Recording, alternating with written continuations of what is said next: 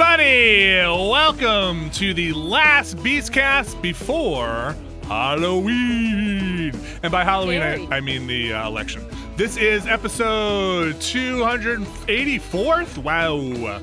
Wow. Or it is October 29th or October 30th if it's Friday, with Halloween falling on a Saturday this year. What a great day to have, what a great year to have a Halloween on a Saturday where everybody can go out and trick or treat all day and spend all that time outside putting your hands in mixed bowls of candy and really just enjoying it.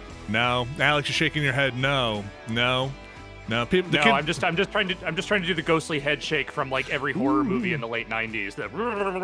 Oh yeah, watch out. Oh, I'm scary. Ooh. Man. Well, Alex, What? do you like Halloween? No, I said, oh man, because they. Well, Alex, I'm gonna lean back for a second. I'm gonna get real with you here. This morning, Yeah, please do. A lot of stuff going on.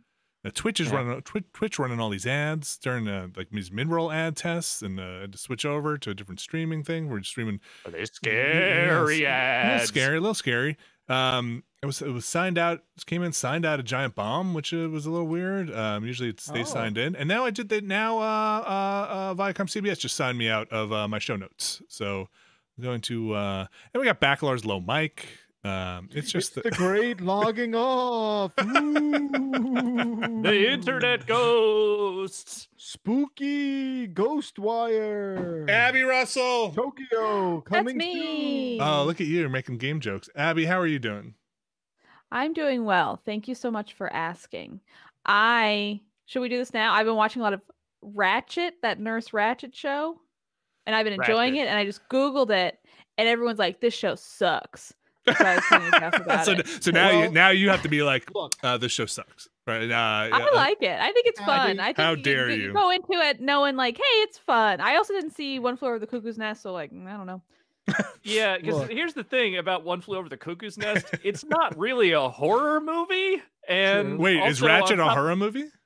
It's a horror show. Yeah, it's a horror show. I saw a The other promo thing- for it and was like, do we need this? Is it a horror show? It's like a thriller-esque. I think it's basically like American Horror Ratchet like thing. It's right from what I never watched any of them, but it feels less hoary. It does feel campy, goofy, but yeah, Ryan. Ryan Murphy, yeah. Yeah, so he did the AHS stuff, right? Well, he's producing it. I don't know what his creative role is on it, but I do remember reading an interview about that show before it came out with whoever it was that was in charge of like launching that show. And they were like, yeah, we were looking for popular characters that had not been exploited in other media, in other forms. And I was like, well, Nurse Ratchet hasn't been exploited for anything else yet. So what if we used her? And that is the genesis of art. A lot of internet info you got to know in order to hate a thing, which is not where I'm at with it. I went in going blind. I don't hate it. I just don't want to watch it. I don't know anything about it. So, Abby, I'm just going to take the internet's opinion of it and say you're probably wrong. I guess you're just wrong on this one. I guess it really is just a terrible show. I hate when that happens, when I'm like, I'm really liking the show, and then you're like, you go talk to some other people and you're like, oh no, everybody hates that show, and be like, yeah, well, I guess I watched some of that Space Force show, the one with Oh yeah, how was that? I thought it was Stephen good. Carell? Yeah, and I was like, oh, this was fun and goofy. And then I was talking to my brother, and he's like, oh, I'm glad you like it because everybody seems to hate it. And I was like, oh, I guess I just have amazing taste. The most extreme opinions. When sometimes I'm like, I don't know, it's like a goofy, campy, fun show that like looks real cool. I also think it's neat. It's like a show, light spoilers, about like queer women, and they're both like middle-aged, which like you never see in anything. Wait, it's Ratchet is about that? Yeah. Oh wow. It's like a whole major like queer storyline. Huh. And like there's problematic stuff with like killer queers and all that shit. But you anyway, guys I can thought that hear was me, right? Like you can hear yes. me. Yes, barely. Yes. You're still I also extremely know, low. yeah, Jeff Stacy was watching it, right? Yes. Oh, I was gonna name drop my wife, noted television producer. My wife likes it. So you know, but Good. You're not alone. See? just saying. I think that I don't the always see critics eye to eye online are with her. boring, and I think people have it out. I don't know anything about Ryan Murphy, but I think it's campy fun. It looks really good. It's also just kind of weird, but I don't know. I think it's fun. Ryan Characters Murphy are wild. Ryan Murphy said he hates it, right? I think he's like, Yeah. Oh yeah. yeah. Just like, Despises it. yeah, I can't believe I have to do this. It sucks. His own show. He's Yeah. like, why did I do this? Why'd I The do only this? thing I think he was quoted saying like the only thing I hate more than the show I made is people who stream video games online. Yeah, and their opinions. Those are his words. Yeah. I didn't know he was behind that 911 show. Wait, Reno? No. No, the one on Fox. The That one is you- the basically one a you've cop never show, seen. but yeah. Nah, I haven't even heard of Bacalar. it. Bacalar, how you doing? This is I'm gonna say this at the top. We spent a lot of time trying to get your mic leveled out. So in the recording archive of this, the video, we all apologize, especially Bacalar. Yeah, but you're just gonna take my, stem in my Not track for the in, and you're just video. gonna- Yeah, all right. I mean, I'll try and project a little bit. Okay. Is this good? No, you just sound blown out when you do No. that. So just roll. We'll roll with it. We're all listening more intently. Yeah. Go It for just sucks so much, I know. I can't even get a word in edgewise because of this low-level mic situation. I'm totally getting fucked here, man. Yeah. Well, did he say something again? I don't know. How's You it just have to going? guess over what there? I say. Read my lips. It's going all right. Okay. I've just been. I need to chill out, man. I've Chill been out. having, Relax. I need to find Chill out. a place of zen. I just really do. Everything. There's a lot going it's on right just- now. There's a lot going on right now. I can't find like 5 minutes where I can just, I gotta start meditating, I think, or something, man. I gotta figure out. I Sounds gotta good. get my shit together. So I got a other than that, I'm okay. I got a I was looking into getting an exercise bike because I now have about 2-ish hours in the morning when the kids are doing the virtual stuff. Maybe around 3. But everything is since the desks and the school has kind of figured it out. I'm mostly there as a teacher's aide now, not like not on top of them. So I only have to go run and get printouts and paper, and when something's not working or do that, I don't have to sit next to them. So now I found myself with I have to be tethered near their room, so I have to be very local, but I kind of can do something. So I was like, I'll put an exercise bike in the bedroom, and that way I can exercise and not just turn into this pile of garbage that I have been turning into. You guys ever see Weird Science? Probably doesn't hold up. No. Don't look up anything about it. No, it There's Chet who looks like a pile of shit at the end, and I just feel like that. I mean, he literally is a pile of shit at the end. Because she goes, "You're a pile of shit, Chet," and then turns him into a pile of shit. Anyway, I feel like that. And then my wife was like, "No, hey, you're not getting a giant bike that you're putting in the bedroom. Our bedroom is pretty small, and you have a bicycle. Just go and I'm like, well, I have to stay by the kids." But so I found I was talking to whining to a friend and was like, what do I do? And oh, get a trainer, which is basically you take the back wheel, or you keep the back wheel on your bike and just put it on a stand and ride your bike in the house. So I'm very excited about that. Does it have resistance? Yeah.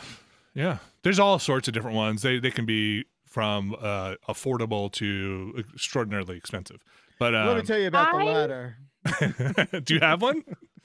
Yeah, we have a Peloton. Oh, so yeah, that's You right. should That's have an a Jan. exercise Jan bike. has one too. I think Jan loves his. I fully support you getting an exercise bike. I think that seems so fun. Also, I have friends who have them, and when I could go over to their house, I'd go over to their house and just ride their bike as we are all watching football or whatever. It was so fun. I just want to tell you something. I hate it. Okay. Wait, you hate the Why? Peloton? Oh, I hate it. Wait, sell it to me for Because- $100. I'll give you I'll give you $100. My wife loves it. And Oh. she was the driving force for the purchase. She absolutely loves it. And it fucked my hips up. I think Oh. and it was funny because before we got it. Wait, I hold was on. talking to- Let me pause you for a second here. Can you not say the P words just in case they want to send us one? And just say you got a bike and be Piton. like, I'll say yeah, Piton. yeah. Listen, Gamers are not Peloton target demographic. They Let me should be. clear about They that. Let me should tell you be. something. Oh, I see. Those exercise people, instructors, they're just exercise streamers. That's right. They're just No, they're I just know that. streaming. I'm not saying they shouldn't be. I'm just saying that right now their target demographic is more the executives who sell video games, not as Oh. much the core I gamer. think that if we can sell gamer chairs, we can sell Pelotons. Well- We're not I selling want gamer to be chairs? the What are you first talking about? Peloton.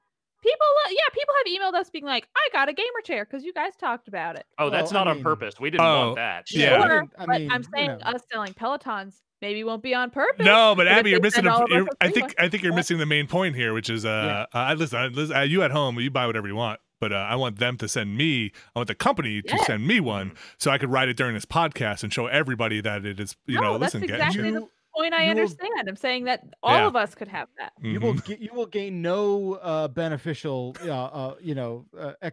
cardio output from like doing it during a podcast. Like to get what you want to get out of riding one of those things. And I do like once or twice a week, I'll do a half-hour ride. And look, by the end of it, I am beat up. Like I am sweating. I am because I need to replace what I would get out of playing hockey. For sure. I don't and like, it's driving me crazy that I can't let out that energy. And the Peloton doesn't really let me do that. I just sweat and perspire a lot and get my heart rate up. It's not letting me like do the things I get to do when I play ice hockey. Regardless of that, it is a thing. Like you can't just, casually like read a book and get on the bike. Like if you follow the resistance, ups and downs, like you will get beat up. Even in like, that's great. Well, I'm ready to get beat up. That's what I'm. That's hey, listen to me, everybody out there. So anyway, don't send me a bike. I'm ready. I thought it wasn't just me. I got nervous. We can't. Then he got beat up. We can't. This is gonna be hard for him to edit later. Oh, you're good. You're back. You're back. You're back. I just got a Peloton. Sweet. The matrix shifted now. Okay. Wow. So anyway, I was talking about this Peloton they sent me, and this is not going to make sense. This is not going to make sense in the audio version. My video froze, I guess. Anyway, what are we doing, Bacalar? Did you find the gain on the back? I think so. This is the best podcast, folks. Did I mention the number one podcast in the universe? Yeah. Is it cool if I try and do it during the show? Well, you already sound blown out now, so you might as well. But if you mess up your local recording, I will be a little upset with you. Nah, that's not gonna happen. How's that gonna happen? Well, if you unplug the USB device, or if it starts blowing out, or you change the levels where I have to go through it and manually muck around with your level. Don't worry, I put a limiter and a compressor on everything anyway. What do you got, tweezers over there? Anyway, yeah, I got tweezers. I'm looking forward to getting a little exercise. But before that, I'm exercising my right to play video games like, you like that? Thank you. Like Transformers Battlegrounds. I remember this. Like Transformers Battlegrounds. Now, Transformers Battlegrounds is a game. 100 Transformers are dropped onto an island. I did something. You do sound a little better. For real? Yeah. Yeah. You sound good. Are you louder? I can't tell. You are louder. I'm definitely louder? You are. You sound good. Okay. Let's roll with it. Did you turn the gain up on the mic? Well, so somebody sent me a YouTube video that says how to enable a presence boost, and that's what I did. Okay. I did presence boost. It's good thing you did all your internet research. Let me talk about it. This little line is curved now as opposed to straight. Oh, okay. I mean, it's I can't tell if you sound any different to me. Maybe it's a roll off. Wow, you're shaking the thing. Anyway, you're maybe still a little low, but when you got excited, you were louder. But now that you're you're mellowed back out, I think you're lower. Transformers Battlegrounds is a tactical turn-based shooter that takes place in the Transformers universe. I think specifically the Transformers Cyberverse, which is one of the new continuities they're doing. I'm not a huge fan of the Cyberverse. I like some of the designs. I don't love the voice work. I don't like what they've done to some of the characters. As somebody is I'm not like a Transformers diehard, but I do like the G1 continuity. I like the IDW stuff that they've done. This game is pretty basic in its XCOM-like execution. You have a couple of Autobots. Can you make them engage? Engaged or engage? Like, can you engage them? The thing like Autobots engage. I was making a joke. Oh. That you took very seriously. I believe the preferred phrase is transform and roll out. I think. So they say like Autobots engage. No, that's Picard. I think that's that's Captain Picard. He says that engage. with the that's hey. Another fine They really CBS don't property. say that. Autobots engage. I mean, I don't know. technically Maybe in they're- those they Michael Bay engage. movies they do. It's They possible. engage. Yeah, they definitely engage in battle. Like Yeah. so yeah, once you engage in a battle, you have a couple of different options. You could you have like basically 3 actions, but you can only attack once basically, and then your other 2 actions have to be move, or you could just use all 3 of them for move. There's no dedicated transform button, which listen, I get the design around that. It's not necessary, but it would be fun. They kind of just transform if you use all 3 moves, or sometimes they will transform if you have to go over a building if you're in a jet. I have not found it very engaging. Okay. My It took me a second, but I get it. my son, I brought him down to see if he would like it, and he was like, I like this. And he has watched the Transformers Cyberverse stuff, and he was like, oh, it's Teletran X in here. I was like, yeah, there he is. So he liked it. So maybe it's aimed at a younger set, and not necessarily at an adult who collects a lot of toys on their shelf. But listen, just because I have toys doesn't mean I'm a child. Okay, just because I enjoy toys doesn't mean I can't enjoy a good game based on those toys. And they have made those before. They have made the War for Cybertron stuff was okay, and those games are good. But like it's this one I have not found to be great, and or at least for me. And so we'll have more on that coming up. Another thing that I'm working through, and I'm debating whether or not to finish, though I might, just because I think I'm pretty far through it, or maybe at least halfway at this point, is Amnesia Rebirth. And Abby, you've played some of this, and we recorded a quick look. We didn't put it up yet. Amnesia Rebirth is another sequel to Amnesia. The Dark Descent, I think, is the first one. Dark Descent was the first one. Machine for Pigs was the second one. And then Justine was that kind of Justine, that off kind of one. This takes place about 100 years after the Dark Descent. You play the main protagonist here is in a plane crash, and then she has amnesia. And she's trying to figure out what happened to the rest of the team, though it very early on appears that she was with the team as they kind of went through their trials and tribulations and somehow wound up back at the site of the crash an undetermined period of time later. So she's retracing steps and remembering stuff as she's going. It's a pretty slow start. I was playing this like around 8 o'clock at night, just kind of jumping in, getting some work done, and started nodding off at this game a little bit in a way that I was like, I don't think I should be nodding off during this scary game.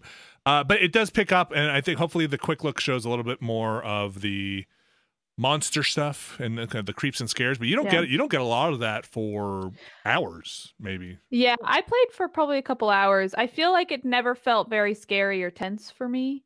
I think for me there was like a certain simplicity to being plopped in, like the original game, like plopped into a mansion, you wake up, you don't know anything, and you're like sort of slowly discovering stuff, and there's just sort of this creeping, haunting feeling that you're being watched and chased. Whereas this one, it felt a little more like, well, I'm here to survive. And then you go into a cave, and the cave I just didn't find as scary as the mansion. Yeah. I also I don't know. I never found it scary. Granted, I didn't really get to where the monster was, because it does take a while for like anything to start showing up that seemed to be any kind of danger to you. But even then it would like start, and the game would be like, don't go into the dark. She doesn't like it. She gets scared.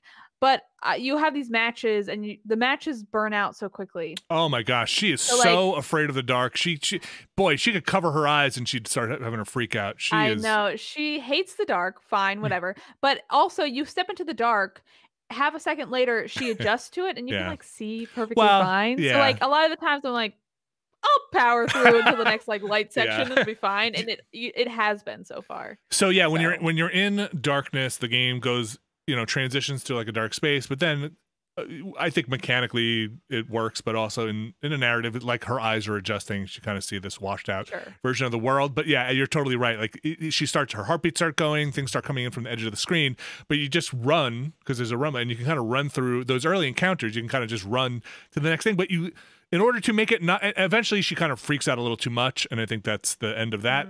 But, you have these limited matches, and this is like just me. No, it's not. This is my problem with it. You find matchbooks that always have 2 matches in it or 3 matches in it, and you light a match, and then you have to light a freaking lantern or a torch or a candle, and she won't pick up the candle and just take it with her. She leaves everything. No, if she touches it again, it puts it light out. It snuffs it out. So like she'll light a candle on a table, and then you can't pick it up and watch. It's like leave no trace. Like take only matches, leave all the candles. Like, I don't really get it. It's like, and that's really frustrating because that match, as soon as you light that match, you have like 5 seconds to light everything in a room, and you're just like, okay, what else needs to be lit in this room because I don't know if I'm gonna get everything. It's frustrating. That part to me, I find extremely frustrating. Is this like? Would you put this in the same category as like Doom 3 flashlight design? Like, why is it like this? Is there actually a good reason for it to be like this, or are you just trying to create artificial tension with it? I think it's worse. I think it's worse. I think it's worse. I think it's like it's a weird thing that's just like, hey, we all know she can't carry around a torch, okay? We all know this, all right? Light a candle. We know she's not going to pick it up, all right? You guys know, we know. Look, her whole family was murdered by a candle, all right? She doesn't want to touch them. She can't handle it. It's just like she should have at least one scene where she goes to take a torch off a wall and like a trap opens or something and like spikes come out and she's like, well, I'm never doing that again, you know, just something, because on top of that you cannot touch a candle, literally lanterns that are there, like lanterns that are holding, and then she holds a lantern later on. You got one as an inventory object. But the other thing is you interact with every other piece of ephemera in the environment. I'm gonna turn over a bowl, I'm gonna touch a book, I'm gonna like, you know, throw bottles against the wall, the crates are moving around. But no, not this candle with a nice holder with a little finger hook on it. Can't walk around with that. Anyway, I don't know. I appreciate it. And I say this during a quick look. I'll say it again here. And you'll hear it first, folks. Listen to Giant Beastcast, #1 podcast in the universe. If you're listening to this before the quick look goes up. I appreciated what Dark Descent did, and I don't think I finished it. I think I only got a little bit past some of the water stuff, which was actually pretty spooky. But I think so many games since that game came out have done that as well, have done that level of atmosphere. Some have even done it better. I mean, Soma was a hell of a game, and I love Soma. Yeah. And so I don't think that stuff is hitting for me now in this, especially now that I can nitpick this one apart. And, you know, the turn the corner and there's a shadow of a monster stuff just isn't working for me as well as maybe it did in the past. I think we've been there a lot. It's some worn ground. So yeah, that's Amnesia Rebirth. A quick look recorded. I'll probably get that up tomorrow morning. But up now, the Dark Pictures anthology, Little Hope, a game I am really enjoying. Me too. This is I always get this confused with Supergiant. Supermassive, I believe, is the studio behind this. Very different development team. They did Until Dawn. They did Man of Medan, which is also in the Dark Pictures anthology. This is kind of the second piece of this, and I hope they do a lot of these because I think they really, really do a great job with what they're going after here, which is this kind of campy horror, the cinematic quality to it. I just think the team is doing such a great job with that stuff, like the editing between dialogue, the cameras, the cuts, the atmosphere. So good. You can check out our quick look for that. Abby and I also recorded a little bit more for Six Crazy Frights. We did the multiplayer option. So if you don't know what these games are, they're basically little kind of short story vignettes, kind of in the, Alex, what would you call it? Like those Tales from the Crypt, like little horror. Anthology. It's an anthology series. Yeah, it's got that creep show, Tales from the Crypt vibe with like you even have the narrator come in and be like, ooh, what are they gonna get up to now? You know, very. But instead of a campy skeleton, it's a guy that kind of looks like Robert Patrick. Like yes. And I just think it is, you know, and then throughout it, you kind of have this adventure game-ish quality of making choices in dialogue trees, and how is that going to affect what happens with this cast of characters. And in like Man of Medan, and to a larger extent, Until Dawn, I say larger because that game was a little more robust and longer. characters will die, but you'll move on, and the game shifts to kind of account for that. Sometimes it breaks at the seams. Sometimes it can't bear its own weight when you're choosing things, or you choose not to choose things. If you're like, I'm going to stay quiet during this, and then a character will be like, well, I disagree, and it'd be like, all right, well, that didn't quite work. But, sometimes it doesn't work quite that well, but it's like right up my alley. Whatever it's doing is like tuned in. It's simpatico with just what I want, and the length of it is usually good. If Man of Medan is any indication, and I think I've looked at some of the length of this, I think that it's right in my wheelhouse.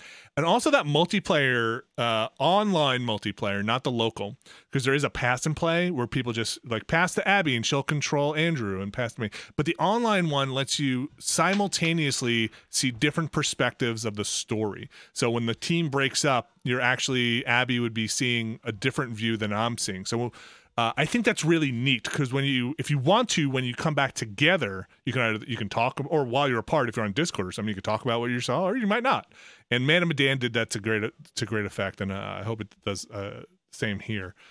We'll see where the story goes, but I kind of don't even care. It's like it just nails that kind of campy vibe where it, almost at some points you wish the costuming and the graphics look a little more like rubber. That's the kind of vibe it has. Yeah, I totally agree. Like I feel like it nails that like campy horror thing, or even like maybe say like a Ryan Murphy show kind of camp that maybe people hate, but I don't know. I think it's fun. I think I don't know. I think the game's really fun. I think it scratches like that itch for me too, where it's like I love making choices in game and feeling like, oh, I fucked up that choice, and then I'm gonna like see the repercussions of it later on. Like I love that stuff. I think it really nails the tone on like every level, where you have these like fun archetype characters and they're sort of going through this like goofy story.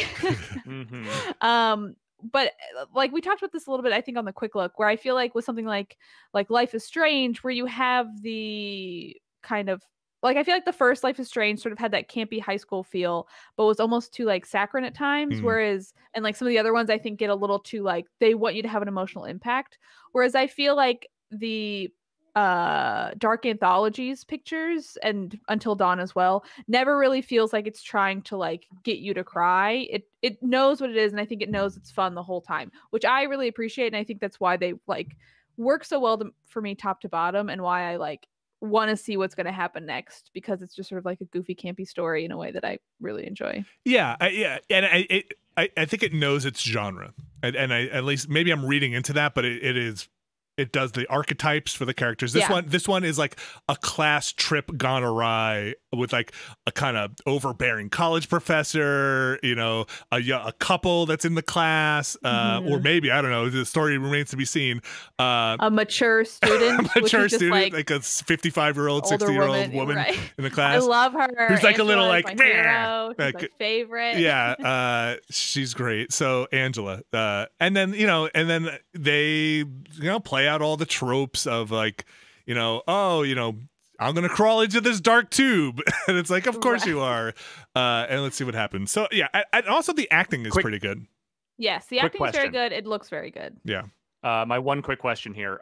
Did you happen to catch who the writers of this one were? Is it still Graham Resnick and Larry Fessenden? I did not catch it. I did not. Okay. Because those are the guys that wrote Until Dawn, and they wrote the first Dark Pictures one. I was just curious if they were sticking with the same writers the whole way through, because, Larry is a mainstay of horror cinema, and Graham Resnick has worked in horror film for a long time as well. So I would love to know if they are still involved in this or not.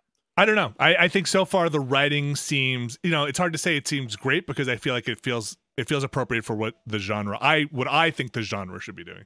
Like, and you get to pick whether everyone's an abrasive asshole or going to be condescending. But again, it's not perfect. You're not, it does have that telltale style funnel you back into certain points no matter what choice you make. But the journey along that way is fun. I find fun. Yeah. Cool. Yeah, I agree. And I think I at least find some of the imperfections to be part of the kind of like camp and sort of humor of it, where like when it is, because there were a few times, Vinny, where we were playing together and like your character, I was like, we were having a conversation with our characters, and I would make a dialogue choice, and then I would just have to sit there with your character going like, but I like that. Like thinking as yeah, exactly. But like, I feel like that, like works with the rest of the tone of the game. It lives in the uncanny valley and just has set up home there and just enjoys being there. It has no problem living there, and it's better for it. The dumb faces everybody makes that are just close enough to human are very good. Exactly. Which one's the scariest? Like, because I want to do it for Halloween with Stace. Which one should we play? I feel like Until Dawn. I didn't finish Until Dawn or the other one, but I feel like this one is fun. But I feel like Until Dawn had like jump scares for me. So far, I haven't really experienced that much. Yeah, so far this one does not. Man of Medan, I think it really escalates at the end, but has a pretty slow wind up. And I think Until Dawn kind of does, but Until Dawn is a great game. I think Until Dawn is a fantastic game. Yeah, and right. I think Little Hope has it's like very horror atmospheric. Like, you know, you kind of wake up and you're like, oh my god, we can't get through this fog. What do we do? And it like has the tone of that.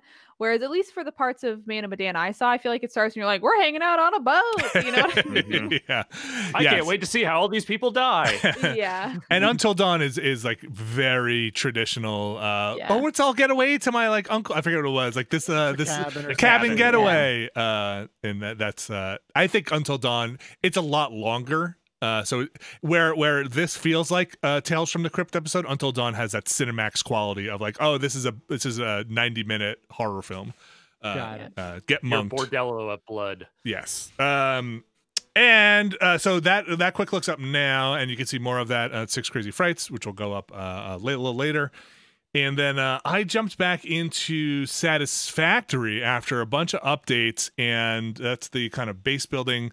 I should also mention sorry, I didn't mention this, but if you're interested in the Dark Pictures Little Hope stuff, I think that game's $30 as well. It's not $60, which is good to know. And I think they sell it as a pack with Man of Medan for maybe $50, but don't quote me on that, but you might want to look into it. Sorry, Satisfactory. I had stopped playing that because in one of the updates they made you, and Satisfacta heads will know what I'm talking about out here. They made you run water to your power plants, which meant I had to go and redo all of my power situation to run plumbing and water pumps, and I basically had no power in my base anymore except for biomass, which, you know, is kind of a problem because I had gotten off of biomass, but it was something I kept putting off. Finally got back into it, and in a big way. And was able to spend a few hours one of those nights where it's like, it's 4 a.m. I have to be up in like 3 hours running the pipe. And then at that point I was like, well, I should figure out how to do oil at this point. I should dig for oil. And that's where I'm at. So I'm saying this because I think Satisfactory is still a lot of fun, but I'm also saying this because we are starting to plan some Extra Life stuff.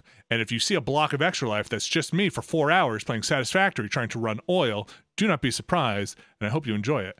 We're still planning. We're still trying to figure that stuff out, but it might be a thing where maybe I'll invite some people into the game to come help me lay some concrete slabs and some pipe. Lay some for the kids. Laying pipe for the kids.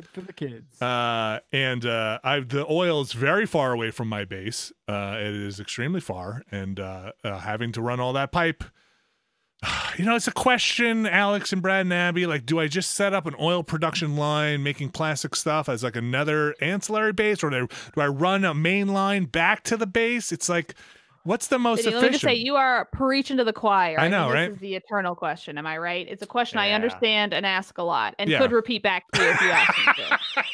More and more people are saying this every day. Every day they're talking about laying the pipes, getting off biomass, all this shit. Everyone's talking about it. It's all I hear: election, COVID. Where am I gonna lay the pipe at the oil plant, or am I gonna bring it all the way back to? Yeah, this is all I keep hearing. Alex Navarro. Actually, let's bring Bacalar in here. Bacalar's been futzing with his mic for. We'll come back. We'll come back in a second. But we're gonna. Okay. Yeah, he's been. Finally, I can just go if you would. No. Yeah, we're gonna. So good, does it, Alex? No. I wanna get Bacalar has been taking a lot of heat for this mic stuff, and I want to hear loud and clear about this PS5. Well, there's not a whole lot. Okay, Alex. Say. What have you been up to? I'm not gonna pick it up and bring it over here because with my luck, it'll you know, pee on me or something, and then everyone will be like, "Oh, you see what happened? It pees I'd on say you. Pick more it up what- and bring it over here. Just So don't you burn pick your up hand. and No, bring I the can't- controller I over can't- here. I can't. It's too big." Yeah, you're gonna tear a I- rotator cuff trying to pick that thing up. By the way, so like it, you know, I will say, standing next to an Xbox, it is comically large. Mhm. It seems humongous. You know, like here you could It's see a it. fucking Buick, man. It's just like a very I large. can't. Oh, there it is. Is I that can't next I to can the? see it. anything. I see the controller. I want to. Okay. I want to see See the it. controller closer. The controller I could bring over. Yes. It's just like the biggest freaking console I've ever seen, and that's fine. Whatever. Wow. Like you're, Wow. you know, well, I it's can just already very see it big. now. It's very big. I Jerf hate how Bahakalar large. says it's too big. It won't fit inside your house. It is too big. Broke his car. It's not too big. It's just very big and Super massive. It's you know, I think it's like I said, it's like almost comically large. And that's about all I can really. No. Tell me You know, about the like, it controller. doesn't matter. So the controller is actually pretty great, and I think right now, like, it's kind of the thing that I know a lot of people are talking about, but I think that makes sense because it is a thing that I've truly like never experienced before, and it's a thing Yeah. that I was not aware that you could do. And it has very you know, hyper localized haptic feedback in a way that will surprise you the first time you have it. You'll Oh, sort of that's a just be good like, quote. I you'll- like that you one. sort- That's you sort of just be like, well, this thing's a fucking robot. I didn't, you know, like, and that's kind of how it goes. Yeah, so it's really, you know, and like, and to me, the game that we're allowed to talk about, or at least the one the portion. level, Yeah, Cooling the Springs, right? portion, Cooling Springs. That game's great. By the way. Astrobot. It's just it's basically like a watered down kind of like, you know, Mario Odyssey kind of thing in Yeah. a way, where you're just sort of like jumping around a little worlds. You unlock all of these, you know, PlayStation artifacts, they call them, where you know, there's like dozens of them hidden throughout the entire game, and you kind of like, you're like, oh right, I remember that PS2 you know, 4-way controller adapter. Sick, there it is, check it out. You know, Does it rumble?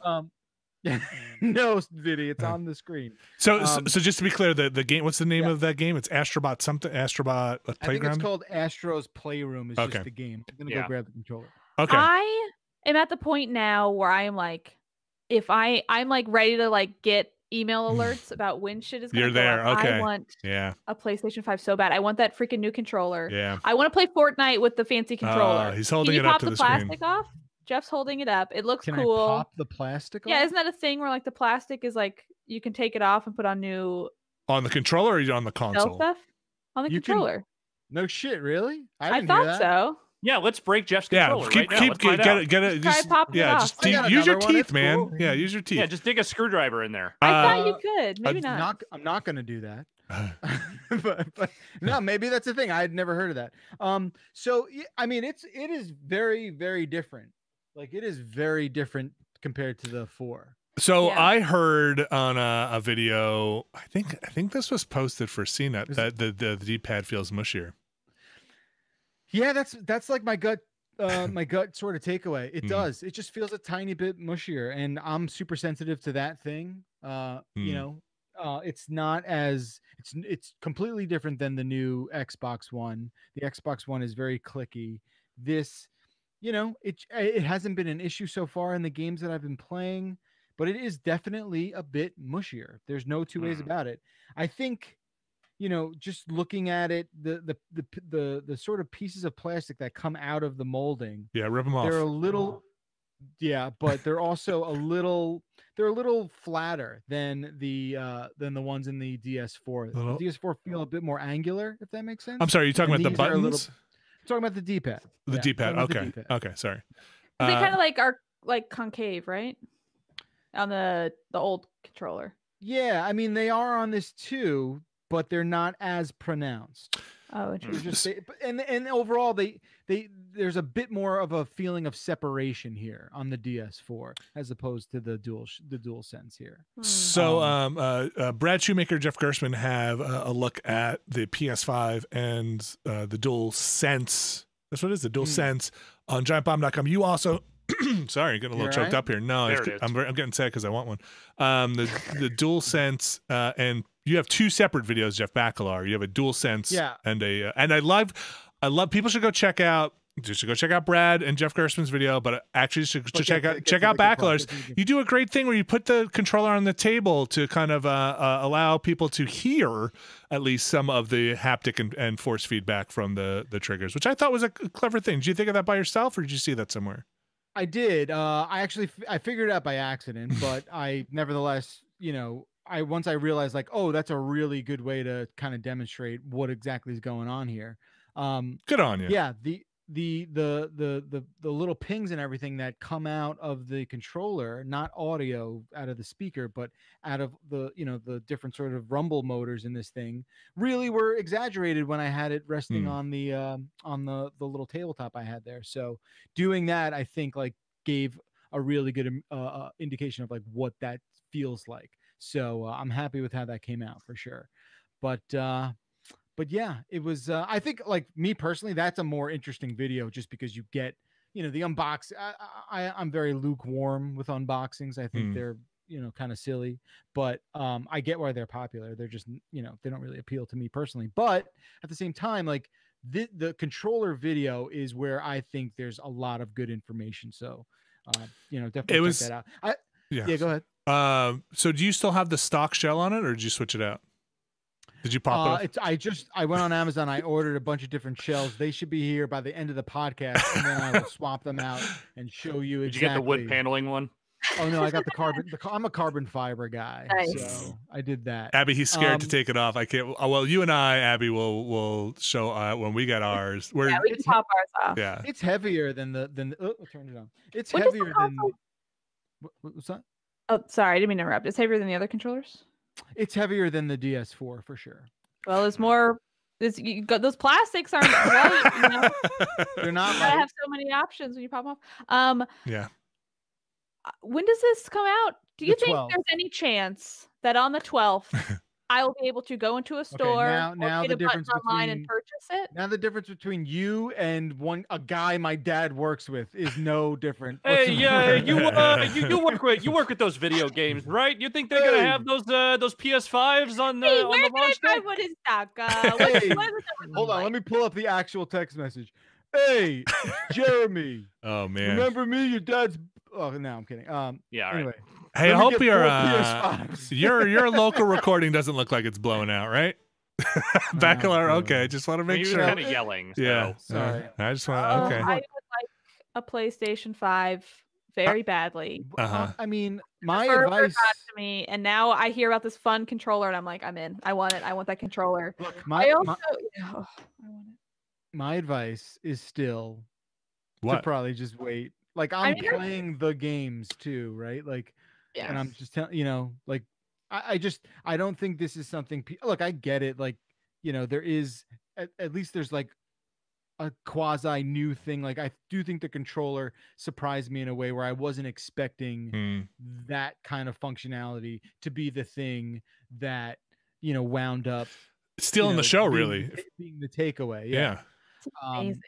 Again, though, like I just think there's still not. I mean, maybe if like Ratchet and Clank was day one and like a couple other things, but as of right this second, I just don't know if day one is the move. Abby, we'll get there. We'll be okay. We'll be okay. I know you're 100% right. We'll be okay. We're gonna be okay. Of it. I just want to touch that fun controller. It's like if we were in the office, I'd be like, whatever. Yeah, whatever. Right. Oh yeah, right. Like, scratch that itch completely. I know.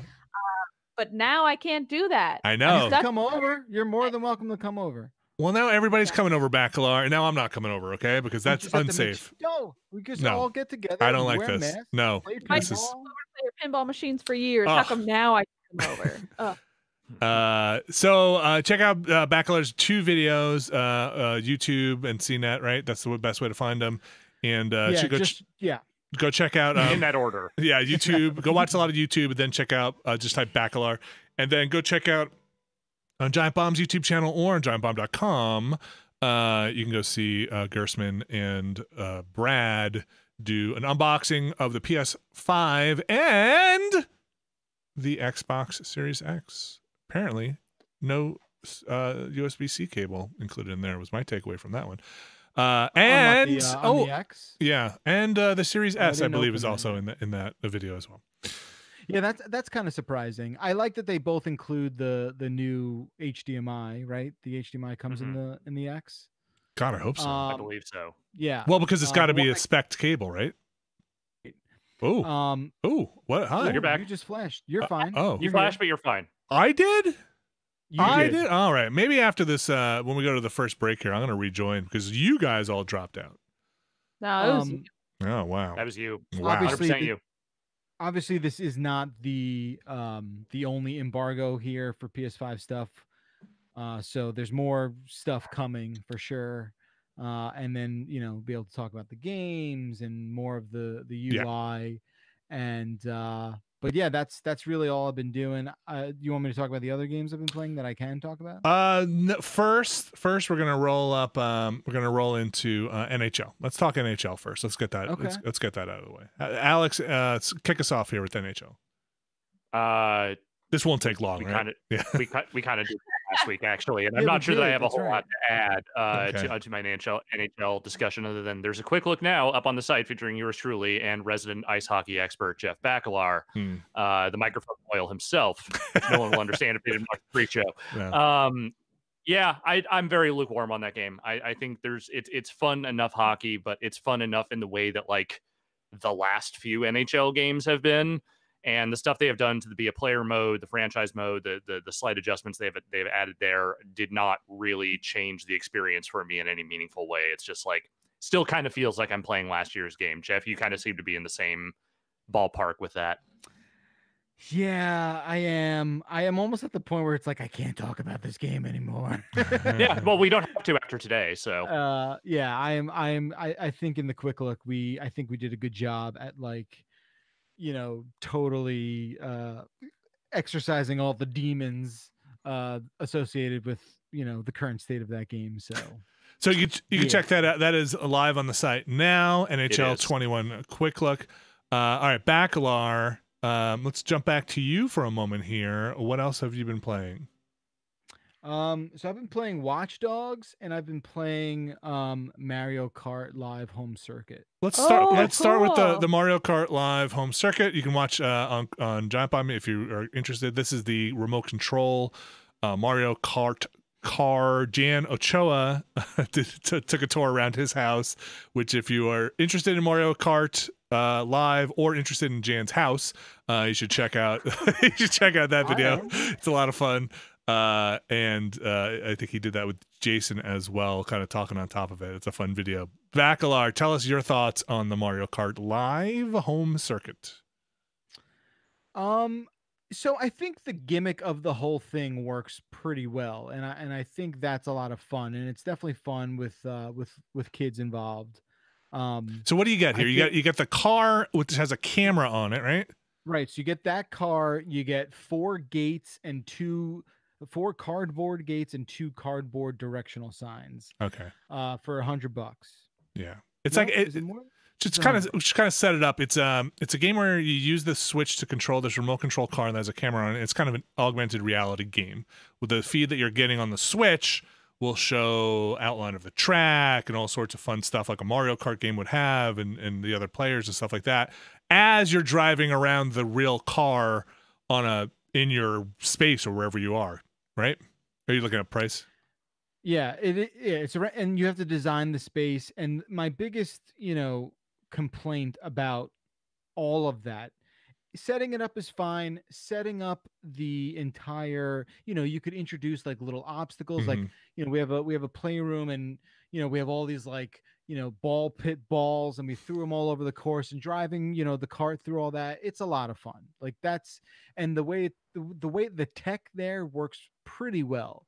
The problem is that it does get kind of tedious after a while with like, you play the same course once, you play it twice, and then you do like a whole Grand Prix of it, and you're just like, all right, what am I doing? Because you make the course, you set the gates up, and then you kind of draw the course using the car, correct? You kind of like paint Correct. it? Yeah. So once you design the course, so you basically, you open up the game, and the game syncs right away with the cart. once they're synced, it puts you into this sort of like explore mode. And to get going, you have to find the first gate. And when you find the first gate, when it sees the gate through the camera, you can then access all the different functionality. You could build a course, you can start the races, you can start the heats that you can do for competitive, time competition stuff. So that's the core sort of way you set it all up. It's when you want to make it like a game you sit down and play for a little bit is when it gets a little dicey. And by the time you've done your race 3 times, you want to change things up. And look, that's fine. My biggest complaint with this is the range on it. The range is bad. It's not good. It just does not let you, like, if I were sitting here and the adjacent room to me, the playroom here, it probably would not work super reliably. So do you think basically almost have to race around yourself? Is it feel like it has to be line of sight at the very least? It's very much that. Like, you've been in my kitchen. Like, I have we have an island in the middle of the kitchen, and it's a very nice kitchen. I was sitting at the dining room table, and when the cart went around the island, it pixeled out. Okay. And I was like, wow, like that sucks, right? Okay. So, that we get that. Explain that to like a 5-year-old, and they're like, well, this thing, what's going on? So yeah, a kind of like a mixed bag in performance. I do think when it does work well and you have really solid connectivity, I think it's super fun. And there's nothing like seeing, like, you're racing and all of a sudden you see your dog on the track and you're like, like, that's really, really good. Yeah. There's a lot of great moments there. So that's really about it. I mean, there's a lot of unlockables. There's a lot of customization with how you can change what your cart looks like. It's cool that you get to decide what sits under each of the 4 gates. You can sort of cycle in different items and enemies and whatever it is.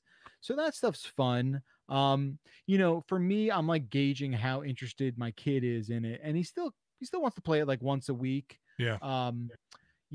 But now, well, he's a big Astrobot guy now, but he a lucky kid.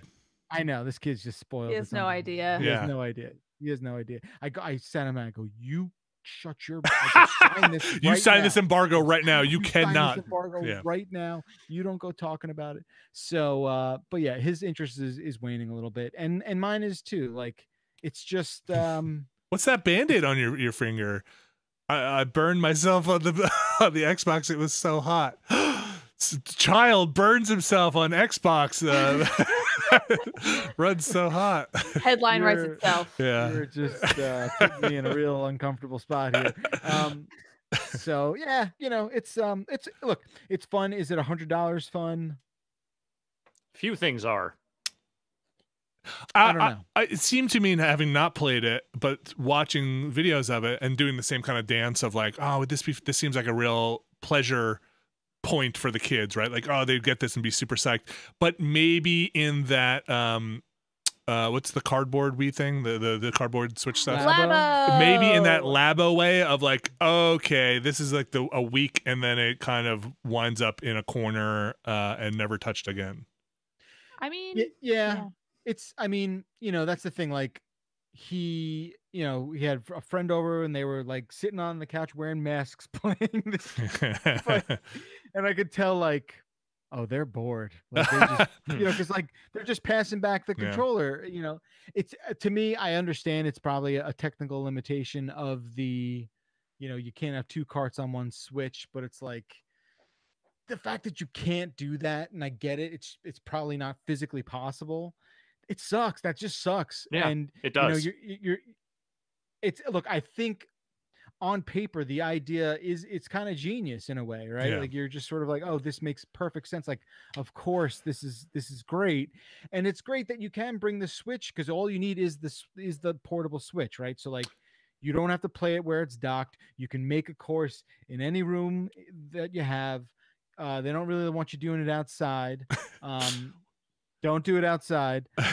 Yeah. So, but like, is that great, or would it have been even better if they had made a dedicated device for this that worked through walls, not line of sight, that you could use outside?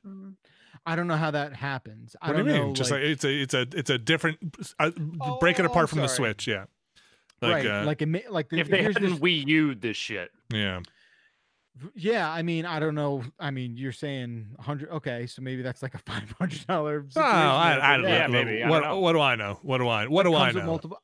I hear what you're saying. Maybe that is the right way to do it. Maybe it's something they pursue, as like using this as like a learning opportunity. I mean, it takes up room, right? Like that thing, you need some real estate. You need a big space. Like that our playroom. We have I probably have like a 10 by 10 space. I'm playing it in there, and it's cramped in that space. Does it work well on carpet? Yeah, so like low pile carpet. I think is not my shag carpeting I have in every room. Well, you showed me your master bathroom, the shag wall to wall. It wouldn't work in there. It's not okay. I mean, it's shag on the ceiling. Even. It's now mostly matted down from filth, so hopefully, hopefully it'll be fine now. I know. Every time you walk on it, it crunches, but whatever. That's how it works. Flakes up. It's basically. Have you seen those rooms in Last of Us where they know when the clickers are around? Yeah. It's basically that. You guys know what it I'm would work about. on clickers. It would work on clicker carpet. Work on the clicker fungus. Okay, good. The fact that it does work on carpet, I think, is cool. The fact that you can race in different speeds is cool. The fact that boosts are physical boosts are cool. That's cool. When you get hit by a shell, you stop. Right. That stuff's fun. But there's equal parts great and equal parts bad on this thing, which is pretty interesting. Can you record on the Switch? I think you can. Okay, those are the videos I'm now interested in, of a little Mario Kart car creeping up on somebody as they're doing something. Because you see Mario in there as the overlay in the AR. It's not the toy, right? You see a Mario Kart. Well, he's overlaying the toy. Overlaying the toy, yeah. So just creeping up on slowly moving up on people fighting or parents having a real serious conversation about taxes or something, and throw a shell at them. Or in my case, you could watch the gradual progression of my dog becoming okay with Mario. Did he in the beginning wanted to rip his head off, and then was sort of just oh, it's you again. What do I care? So watching that progression has been a fun story. Backlog, anything else you want to get to here? We can do you played that Watch Dogs. You played the Watch Dogs. Yeah. Tell me about. I want to play it. Tell me about this Watch Dogs. I see people playing it. I think it's out. It's not out yet. No, I know that. I think it's out on Friday. Conflicting reports. Got it. That's a Watch Dogs game. I've been playing. This is Watch Dogs Legions. Yeah. Or Legion. So just to be clear, I only finished the first Watch Dogs game. I did not. This is the third one, right? This is Watch Dogs 2 and then Watch Dogs Legion. I believe that is right. Yes. I believe I did not even touch 2. Okay. And I've played about 4 hours of this one. 2 is much better than 1, to be fair. Oh, all right. Well, I played a lot of 1. I played a bit of 2, but I just didn't get into it. But I'm curious about 3. It looks cool. I played 2 hours of this game also during a preview event a couple months ago. Yeah, I think it's the same couple hours that I played. Right. So you do play that first scene again, and then in the demo it jumped us way forward. Here you sort of just go right into the game.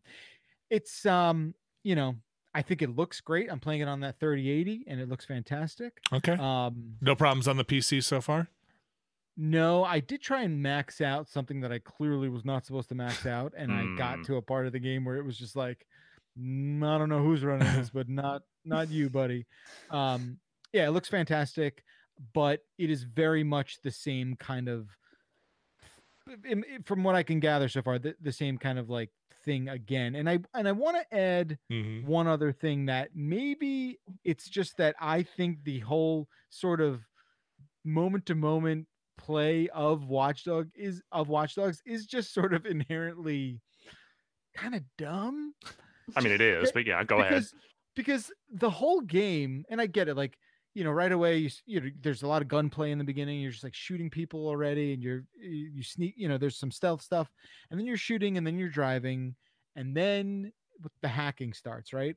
And the whole game is just you look around and you just jump, and that's the whole game is just jumping from camera to camera, and that's kind of a lot of what that is, a lot of what Watch Dogs DNA is. Yeah, and I just don't think those mechanics are super fun to do. And I think that's why this game is not really landing with me in a way that makes me kind of want to keep playing it. The story to me is I've been able, I just kind of glossed over. And this is the second time I've ingested it. So I don't know. It's just not really clicking with me, outside of the really impressive fidelity. I never got hooked on Watch Dogs 1 or 2, kind of in a similar way that you're describing, on paper and conceptually and watching sometimes, like a really good player play it, like this looks like fun. And then playing it, I never felt like I was having that good of a time. Even in like a mayhem open world way, didn't like I played some of 2 and it was fun to do the remote control car, like the take control of the cars and stuff like that. But beyond that, like when it came time for the mission stuff, it never really hooked me. So I don't know. I feel like hit Y to hack. Yeah, you're hacking now because you hit Y. Hack. It's the hack button. It's and maybe to me that whole thing is just stale, and just really just unenticing. And look, I do have other things I'm playing right now that are pretty cool, and I'm definitely excited about some of them. But this is just for me not really, ticking the boxes. I mean, I think if you wanted something different from the moment to moment watchdogsness of it, like this was not going to be that game because the big hook obviously is there's no protagonist. The narrative is whatever characters you recruit and build for your little London DedSec set. And that to me seemed like the most promising thing, though it sounds like there are some limitations to like what they are actually able to do with that. I just want to briefly shout out former Giant Bomb staffer Austin Walker wrote a very good review of Watch Dogs Legion over on Vice that kind of gets into the nitty gritty of where that narrative starts to break down and where it works as far as like the recruit anyone, the moment to moment stuff there. And I think I think he has some interesting thoughts on that stuff. I want to play it still because I did like Watch Dogs 2. I'm not sure that the tone of this one ever really quite worked for me, especially with the preview build that I played. There's just something about the fucking Children of Men style, like dystopia, but with a bunch of chucklehead idiots fucking running around hacking everything while all that shit is going on in the background. Just, it felt weird to me, but I do still kind of want to check it out. Did you like the demo? That's the thing, is like the tone of it, just I couldn't quite find it there while I was playing. Like it felt like it was oscillating too much between dire, deathly seriousness and the cheerful British voiced AI that just jokes at you constantly. Like I couldn't find the equilibrium between those two things, at least in the limited time that I played. Because I do remember coming out of that demo being kind of maybe interested, but yeah, I just, for whatever reason, fast forward 2 months and diving in for about 4 hours, it's just like it hasn't grabbed you. It hasn't grabbed me. Yeah. I think we're moving out of zany post-apocalyptic hijinks, like the Borderlands and the what's the id one, the Rage. Yeah, Rage 2, the kind of like Oh, anything. Wow, we're so it's madcap adventures with spikes on shoulder pads and digital faces. That kind of level of zany. I feel like I don't want that anymore, or I'm not sure when I did. I mean, like it's different. With like you got to choose that style has to be sort of, incepted a bit earlier, right? Like. Especially with game development, it's not like a movie where you can really be done in 5 months and kind of like call it a day. Yeah, where the development takes a while. Something like this, it's there's a hangover. There's a cultural hangover that I feel like we're gonna really have no way out of it. And like Cyberpunk's gonna come out, and that game is it. We'll get to that. Okay. Yeah. But like I just think like that game, I don't know, is that game gonna feel like the Cyberpunk thing you want just because of time and what happens? And I think that's a different aesthetic, but it's different. I think Cyberpunk has a it's got a cyberpunk universe Bible that I think goes for a different vibe. You know, it's more in that. Yes. You know, it is not the Rage Watch Dogs thing. No, I think when we are finally, and by finally I mean next week, roaming the wastelands looking for scrap and little bits of drinkable water, yeah, we will look back on these wacky post-apocalyptic experiences and realize what sweet summer children we were. No, I'm gonna be the guy. I'm gonna have in this post-apocalyptic dream, we'll have grown my hair back, only to have shaved it into a cool faux hawk. And you're gonna roll up on me, and I'm gonna have like a baseball bat, and I'm gonna be swinging, and it's gonna be it's gonna be a head right on the ground, and I'm gonna be like 4, and with a bad accent, and just like knock a head, and it's gonna go through like a tire, and there's gonna be a bunch of people clapping, and then you're gonna go up to me and be like, oh no, he's the leader of the group, and I'm gonna come over and be, well, you won't, like all really. Vinny, yeah. You think your Vinny. accent would develop that fast? Pretty quickly. We were talking like 2 weeks here or so. Yeah, roughly. Not only would his accent develop fast, but Vinny, oh God, I want to see the faux hawk you can grow. I want to see the shape that takes. Yeah, it will be impressive. Something I have never seen before. I know that. Oh yeah. And then the person who brought you in and be like, he's gonna be scared, but this is Alex Navarro. He's looking for water, and then they immediately have to kill that person because I'm so wacky, right? So I'll just immediately be like. And then be like, what do you want? And be like, then you earn my trust by doing missions for me. You're going to kill rats in the basement. And that's how I ended up as Vinny's blood bag. That's right. Alex, anything you could talk about game-wise? No, that's the thing. So, like, I actually did start playing a bunch of games over the last couple of days, but all of them are embargoed until next week, so I can't talk about them. But there will be some games to talk about next week. Yeah, their games they're coming. So are consoles, and I am looking forward to. Still looking forward to Legion, even though all that being said, would like to see it. And I don't know if I want to spend. I don't know if I want to spend my money on it, but I want to play it. I am looking forward to. Valhalla, that's coming out 2 weeks. Is that right? Or is that a launch? 2 weeks. Yeah, it's already? soon. That sounds. Yeah, I know it's on the horizon. I am still looking forward to that. Even though I have mixed feelings about the direction Assassin's Creed went, but I'm also I'm looking forward to hearing people who might be playing it talk about it at some point. That'd be nice. But Abby, anything else you want to cover, or Bacalar, or Alex? Abby, you look like you got something. Me. Okay, Abby, what you got? Everybody has sent me a lot of VR recommendations. Thank you so much. I do very much appreciate them. Also, I didn't get to play much this week, but I'm excited to look at more VR games. I love VR. I think it's so cool. Right now I'm looking into mods for Beat Saber so I can get more songs on it, which everyone says I should do. Also, I don't know why I'm so excited about these. I got a bicycle. I got 7-Eleven branded bicycle playing cards. And I think they're the coolest shit in the whole wide world. Aren't these so cool? Do they have a good feel? Show me what the Jokers look like. Is it just a hot dog? Is it like a wrinkled up hot dog? Is it a Slurpee? Well, they do have they came with they're bicycle playing cards, but they are coupons. They're 7-Eleven products. Okay, all right. Which I enjoy.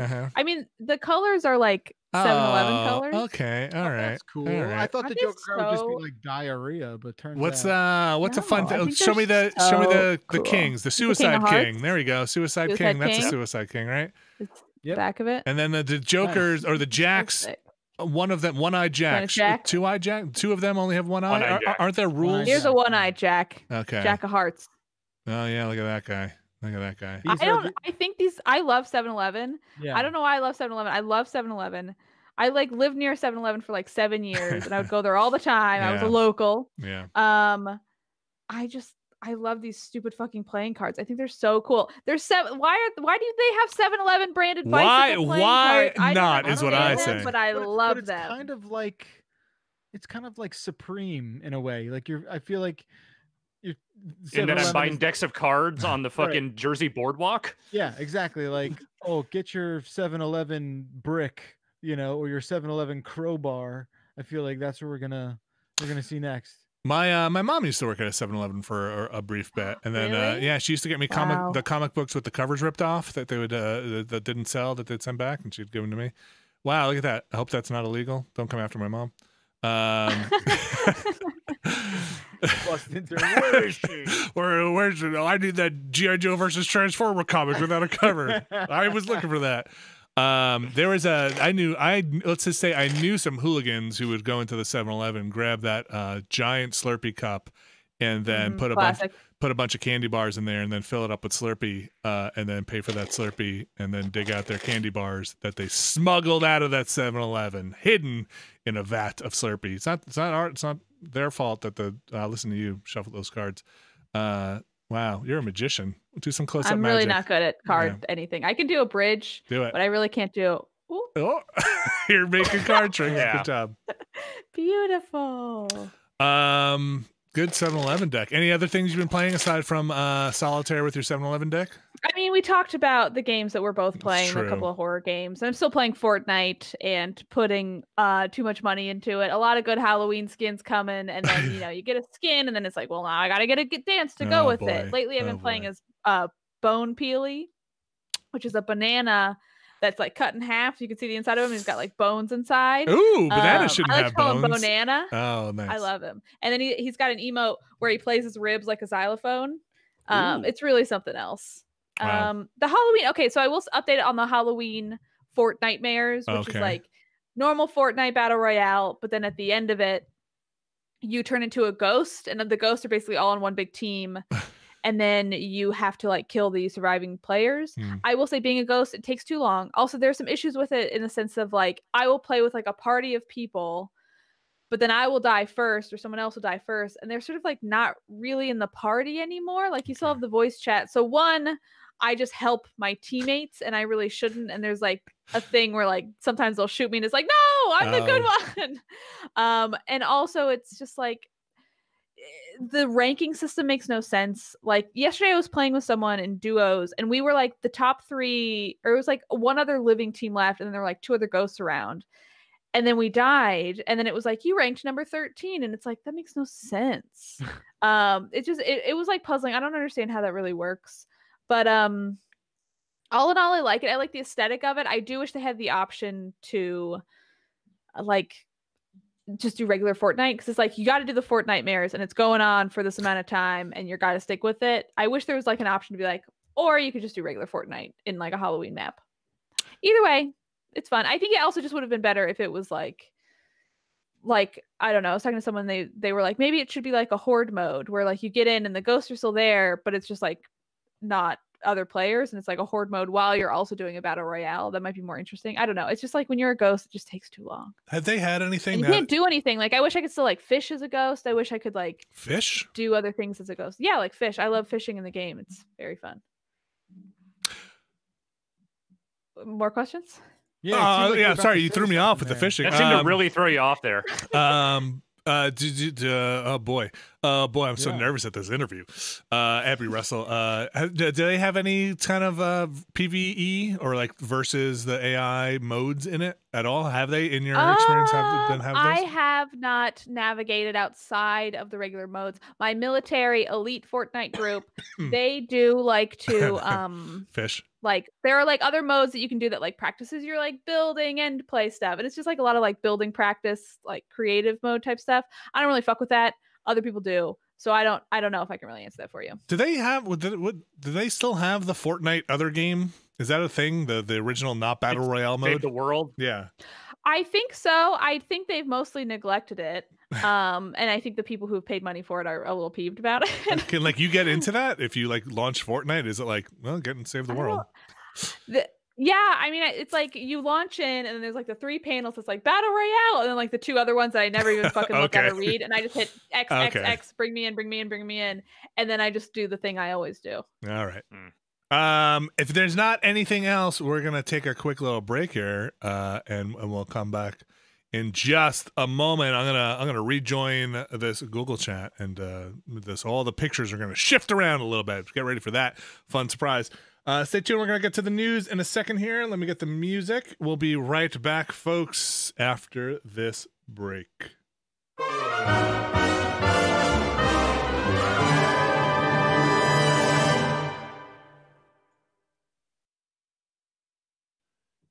And we are back, folks. Ooh.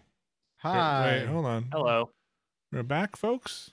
Maybe we're not. We're back, folks. You don't do that, Alex. You got a little bar over. It looks like a little mustache. That's No, I don't see anything. no. It's gone now. Okay, it I disappeared. didn't see it. It was What the hell? wait, it's back. Okay, hold on. I gotta get the mouse off the screen. Wait, what? He had like a mustache with right where your face was. It was a mustache, but it was like the mute headphone thing. But it was like right there. So It was- a thing only you could see. Well, no, the rest of the audience saw it too. So Oh, cool. Okay. if they're watching the video version, That I sounds hope fun. someone screen capped it was that. very fun. It looked very funny to me. All right, It's the only time I'll ever have a decent mustache in my life. we are back, and we're gonna talk about some news. I got news. Yeah. My son wants an allowance. What do we do? What is it? What do we should be like- give him one. We're give in him one? Do we do what's chore that? lists? Do we do no chore list, but you just help out the fam? Do we do Chore list. You should Chore do list. chore I Or think garbage. take the garbage out. Chore list. Or I just remember collect the garbage. Okay, that's Yeah. a good one. growing up, Start we had simple. a spreadsheet that had like your name and your chore and the day of the week. It's a you're supposed to straight do it. chore list. You Chore work list. for money. Yeah. Or Yeah, okay. I mean, no, why else would he need an allowance? Also, what is he going to put money? Beyblades. He wants to buy Beyblades. But don't you just buy those for him now anyway? Why don't you anymore. make him understand like how much his occupants in that home costs in terms of the mortgage, No child should know that. Okay. No and then- child needs that information. and then just let him work that off. Okay. So you're just a debt. Just he's got a debt he He's needs in to work debt. towards. He's indebted to Um, you and his mom. So I will say the Beyblades. first allowance I ever got, I was not doing chores. I was just like, my parents would give me like $5 a week, and that was kind of it, you know? And then once I got to be a little bit older, let's say like 7, 8 years old, they're like, all right, now it's time. You got to start working for this. We'll increase it a little bit, but you gotta start doing some chores around the house. Yeah, so we Fair. got a couple of schools of thought going. Abby represents one, Alex represents another. I was kind of initially on the list of chores. You do them, you get paid. Alex, definitely another school of thought of the, hey, you just get kind of this spending income, A tiny bit of walking around money. tiny bit of walking Yeah, around money, some small. learn, but you got to save some of it. You got to do the other one. The third one is, and that kind of dovetails into the third one, which is, hey, you get this kind of stipend, but you have to help the family. Like you shouldn't have to have a list, but you should be helping the family out by taking the garbage out or doing whatever. But we It's shouldn't so, have to put a like, list. I know. Yeah. loose. I listen. It's also Yeah. like So I we're- feel like for me, some of that like unspoken helping shouldn't need the money incentive. Whereas I feel like a chore list is like, this is your job. That's right. I also Yeah. think No, you're for right. me though, I feel like growing up we had a chore list, but I don't think it was in any way tied to an allowance. I think we just had Oh, a chore list that we had to do. Yes. I can tell you right So- now that I was fucking useless around the house until they started giving me an incentive to do chores. I was sandbagging it hard until they finally was like, well, you know, if you want that money, maybe you got to do some work. Yeah, we had the chore list. I don't think it was tied to money, and I think it was go get a job if you want money. Yeah. Right. Like I you, mean- like you do these things because you live in this house, kind of thing. Yeah. I think I had a similar thing, and then I think I hit high school, and I was like desperate for a job at like 13 anyway, and it was like I'm walking dogs, I'm doing this until Yeah. I could like legally get a job, and then I immediately legally got a job and was there for like 4 years. I had a paper route, and that was my job. Yeah, old-fashioned paper route. I was me on the corner with my little newsy hat, being like extra, And you're extra, like, extra, Hey, extra, cyberpunk delayed, extra. Hey, I really wanted a paper route, and I looked into it. And as soon as they told me what time I had to get up in the morning to deliver newspaper, I was like, absolutely not gonna happen. Oh man, you had to It was go. like 5 or 6 in the morning, man. yeah, the news comes out early. yeah, Listen, you had to. I just realized Uh-huh. that I already do somewhat of an allowance mechanic with my child. Okay. What we do is if he wants a thing, okay, he's really into beaker creatures. Yeah, they're Okay, cool. I should when I bring over those clothes, I'll bring it over the beaker creature sets we have. Wait, are they? But they're cracked, they're open. Those are right? the eggs, but we've got the lab, like the Yeah, but plastic. no, I need those eggs. I need those sweet eggs, baby. That's what What I are you people need. talking about? They're like I will. There's like this happens when you like have a kid Uh-huh. or like teach kids where you like know all about the like weird children's like economy of toys that like the second you're like in high school or aren't around kids anymore, it's They're like gone. what It the doesn't fuck even is this exist. new thing? Yeah. Like toy fads really come and go so quick. They do.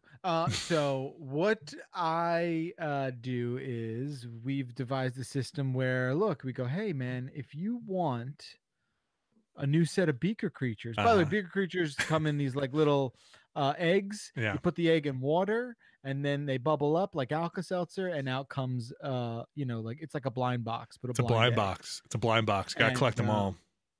And he's got like all of series 1, most of series 2, and now series 3. He's trying to make some dents in that collection. So we say, all right, you want 6 eggs, you have to, work towards it. So we give him these, like little pom-poms in a jar, and when he fills the jar, he gets beaker creatures. Now he fills the jar by just doing good shit. So I guess that is the allowance mechanic, right? Where it's like, oh, you weren't a dick today, 3 pom-poms. Oh, you brushed your teeth without, crying about it. 3 pom-poms. You got dressed by yourself in your room. We didn't even pick out your clothes for you. That's a 5 pom-pom activity. That's right? This inflation of the pom-pom economy is going to destroy it. The pom-pom, the amount of pom-poms is directly related to the difficulty and or impressive nature of said activity. So like we talked about that, and in our as we were forming our government within our household, it was deemed that you do not get rewarded for being a good person. You that is inherent. That bears out in society. Yes, that is, that's right. You actually lose money, and you get to the back of the line. We will not do in this house. We will not do rewards for being. That is the bare minimum. But also we don't necessarily try not to do punishments for being a bad person. So I'm not sure what we're doing. We're anarchy, I think. So wait, if they're bad, if they behave poorly, is it like a conversation? Is it like, hey, sit out and let's have a conversation? It is definitely have a conversation, kind of assess what the kind of motive and where we're at on the guilt, like the kind of personal feelings of it are. But if it's not that bad, I personally try not to get too bent out of shape about it. Like, but if it like intentionally malicious is a thing where we definitely are, that's the I think the like, oh, I made dad sad guilt. That's the like, hey, I'm not angry, just disappointed. Nobody likes a sad dad. I'm just disappointed. That's that part. I don't know. Raising kids, fucking tough. Seems wild. Can't imagine. It's so. Hope I never do it. It is so easy, and I will never judge any parent ever for or would be parent for opting out for doing anything, because it is so hard to do anything, and it is so easy to do anything. It is so easy for me to be like, just be good, and I will buy you that fucking thing. Like it is so easy to slip into that. You want to shortcut that process as much as possible, or to be like, you know what? You embarrassed me, so you do not get to play games this weekend. And like that definitely it's so. Oh, and then I hate people who are like, with the who are those people? The people they came up and you should not. You don't reward and don't and it's like, you know what? Go write your book. Go write a book. You know what? Fuck you, Dr. Spock. Yeah. You know what? I'm okay with that sort of advice when it comes to like a pet or a dog, right? Because they kind of all act the same, especially dogs. But like, don't be doing that shit with kids. Get out of my house. But I'm just here to tell you. There's a pandemic on, for God's sakes. Get out of my house. I walk around waving my wand at people. What is that character? It's the person. It's every like, how to be a parent. Like, I get it. Here's my new philosophy I just came up with. And it's like, I hate that. Oh, somebody give me a new book that's like, oh, Yeah. If someone came up to me with that accent, I know we're taking it. I'm taking a literal sort of take on that, but like that'd be amazing. But you're like, I just want to hear you talk, mystery rich woman. Buy my book. So let's. There are no bad children. Let's get into the news. That's not true. Let's get into the news. All right, really not making me want to get into the news here. Alex, let's get into the news. What do we have here? Oh, we got a bunch of stuff actually. So I'm going to lead with this one. Halo. I love it. You love it. We all love it. But people did not necessarily love that Halo Infinite demo they showed a few months back during Microsoft's live stream. Chris Lee, who had taken over directorial duties on Halo Infinite at least since 2019, has also now stepped away from the project. Okay. He is still at Microsoft, but he is no longer working on Halo Infinite's campaign. And he, I believe, is the third major creative person on that project to step away over the last couple of years. Mary Olson, who was an executive producer who was working on campaign development, left 343 last year. And Tim Longo, who was originally the creative director on that game, got reassigned as well. So I think Joe Staten has maybe taken back over the campaign, while a guy named Pierre Heinz is now working on the multiplayer, or has been working on the multiplayer. But, that development has been very tumultuous, and it seems like they are still making changes as time goes on here. So it's been delayed until 2021. There's no further information than the 2021 date. Okay. Not currently. Listen, I'm going to tell you all a little story in case you missed it. Mm-hmm. Oh no. There was once Gather around, everyone. There was once this game that was in development hell. Nobody wanted it. Nobody would touch it. That game came out and was one of my favorite games that maybe in my top 10. That game is called Sleeping Dogs. Now that is a troubled development game, and that just goes to show you that doesn't mean a game's going to be terrible if it is toxic. if it sounds like it is exploding behind the scenes. Right. The one maybe aspect of that I don't want to maybe you didn't think about is that after all of that development, they only got to make that game. They made that game, and then and then they made another game that they got closed. What was that other thing they tried to make that was like free to play game? Yeah. So yeah, listen. If it were 2020, they would have made Sleeping Dogs. Everybody would have been happy that Microsoft would have bought them, and they'd be making Sleeping Dogs 2 in house. So don't give me that. What's else? What else? It's listen, it also sounds like a big game. So we'll see what happens there. Me personally, I'm very curious to see like what actual tangible differences these creative changes end up resulting in, because that game is so far along, and I know that it's been delayed, but like a lot of that work has to have been done at this point. Like I'm trying to figure out like how much could they actually change other than visual stuff. Like that game is supposed to be out in 2 weeks. So what's going on? They're undoing it. They have to bring in people to undo that work. I don't know. I get it. You think you know something about game development, and then something else like this happens, and you're just like, It's all a nightmare. Can we jump right into speaking of games that have gone gold? And games that are not coming out despite having gone gold. And speaking of gone gold and not having any meaning anymore, tell me what's going on with so let's start with the Cyberpunk delay. Yeah, so there's a lot going on with Cyberpunk. We'll start at the starting point here will be the delay. So despite the Cyberpunk 2077 Twitter account as recently as the day before this announcement going around telling people, nope, game's coming out in November. It's happening in November. Game's coming out in November. Cyberpunk is no longer coming out in November. It has been delayed. All versions have been delayed until December 10th. Okay. And so the one side of this is a lot of game reviewers that are now looking at the release calendar and breathing a sigh of relief, being like, okay, I get a few weeks between my 80-hour video games that I have to engage with. It's possible that maybe Abby and I will have a next generation console by then. Mm-hmm. Distinctly possible. Who can say?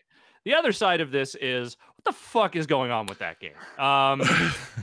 So one thing we do know, and I'm going to kind of roll this all up into one little news blast here. There has been talk over the last several weeks about crunch on that game. Earlier this year, the co-CEOs of the company, I believe, got out there and said that, like, we're really looking to not do crunch on this one. We're going to try and minimize it as much as possible. And then, by all accounts, they did not do that. Once the game started getting delayed, pushed further and further into the release calendar, reporting started coming out, a lot of from Jason Schreier over at Business Insider, but also I think there've been other reporting as well that, like, developers are working 6-day weeks on this game, and there's a lot of, like, overtime hours being put in, crunch, like they are crunching on it. And, kind of going back on what they'd said they were not going to do. And I don't think anyone would really be calling as much attention to this. I mean, crunch is bad. We all know this. And I think it's worth calling out whenever it comes to light.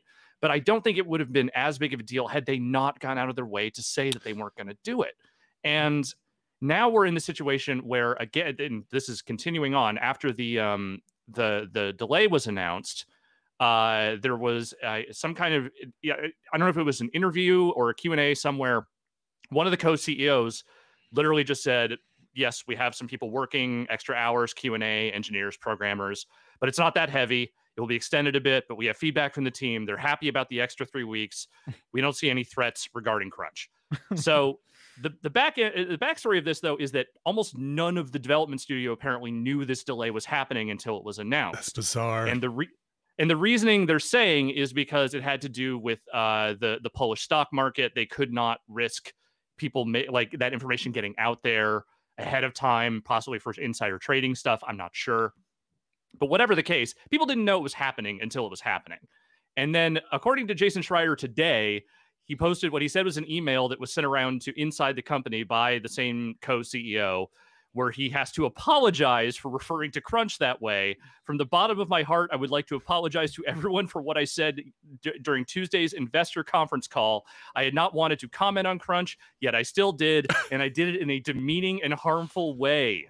And it kind of goes on to just apologize more. And it's just like, what is... I shot myself in the foot again. My bad. Like, it's one thing if you're delaying a game over and over again. I get it. Shit happens during development, but there's just so much going on in the background of the development of this game. And it just seems like there is a mess incoming of some kind. And I don't know what degree of mess that is, because obviously I haven't put hands on that game. I don't know what the end product is going to be like, but it's just, there's a lot of shit swirling around this thing.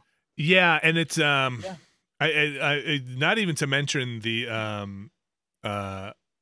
whole, I think, did you mention where they put out a post that, and the whole thing of like, we've gone gold, get ready for Cyberpunk, and then yes, yes, and then kind of had to be like, hey, okay, we said we went gold, but that doesn't mean work has stopped on the game.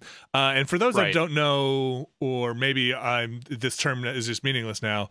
It used to be you make your gold master, and that's what you sent off. Your code is burned onto a disk, and you send that off for reproduction, and that's the game you got. And nowadays, I guess that's kind of meaningless.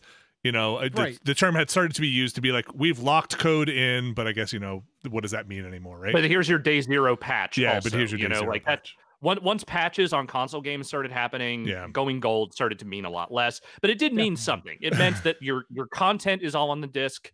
The core of the game is there, but, obviously a lot can change between when that disc goes out to distributors and when patches go live. Like No Man's Sky, which we'll talk about it here in a second, is one of the ultimate examples of that. The game they put on that disc is not light years, but a big difference from what that game was when they patched it. So much so that while I was reviewing it, I essentially had to start over and realized, oh, they did a lot. They did a lot here. So do you think they're manufacturing copies of Cyberpunk that will then be put in with a big giant day one patch, or do you think they have just stopped or never got to the manufacturing part? Anyway.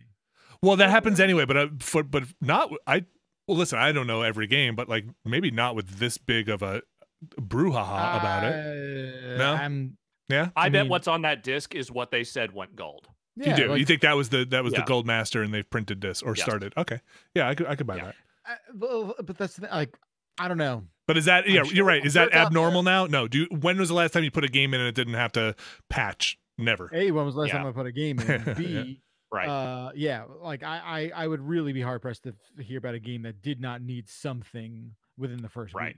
So yeah, that's a heck of a story with everything rolled up into it, and it's also a shame because I CD Projekt Red,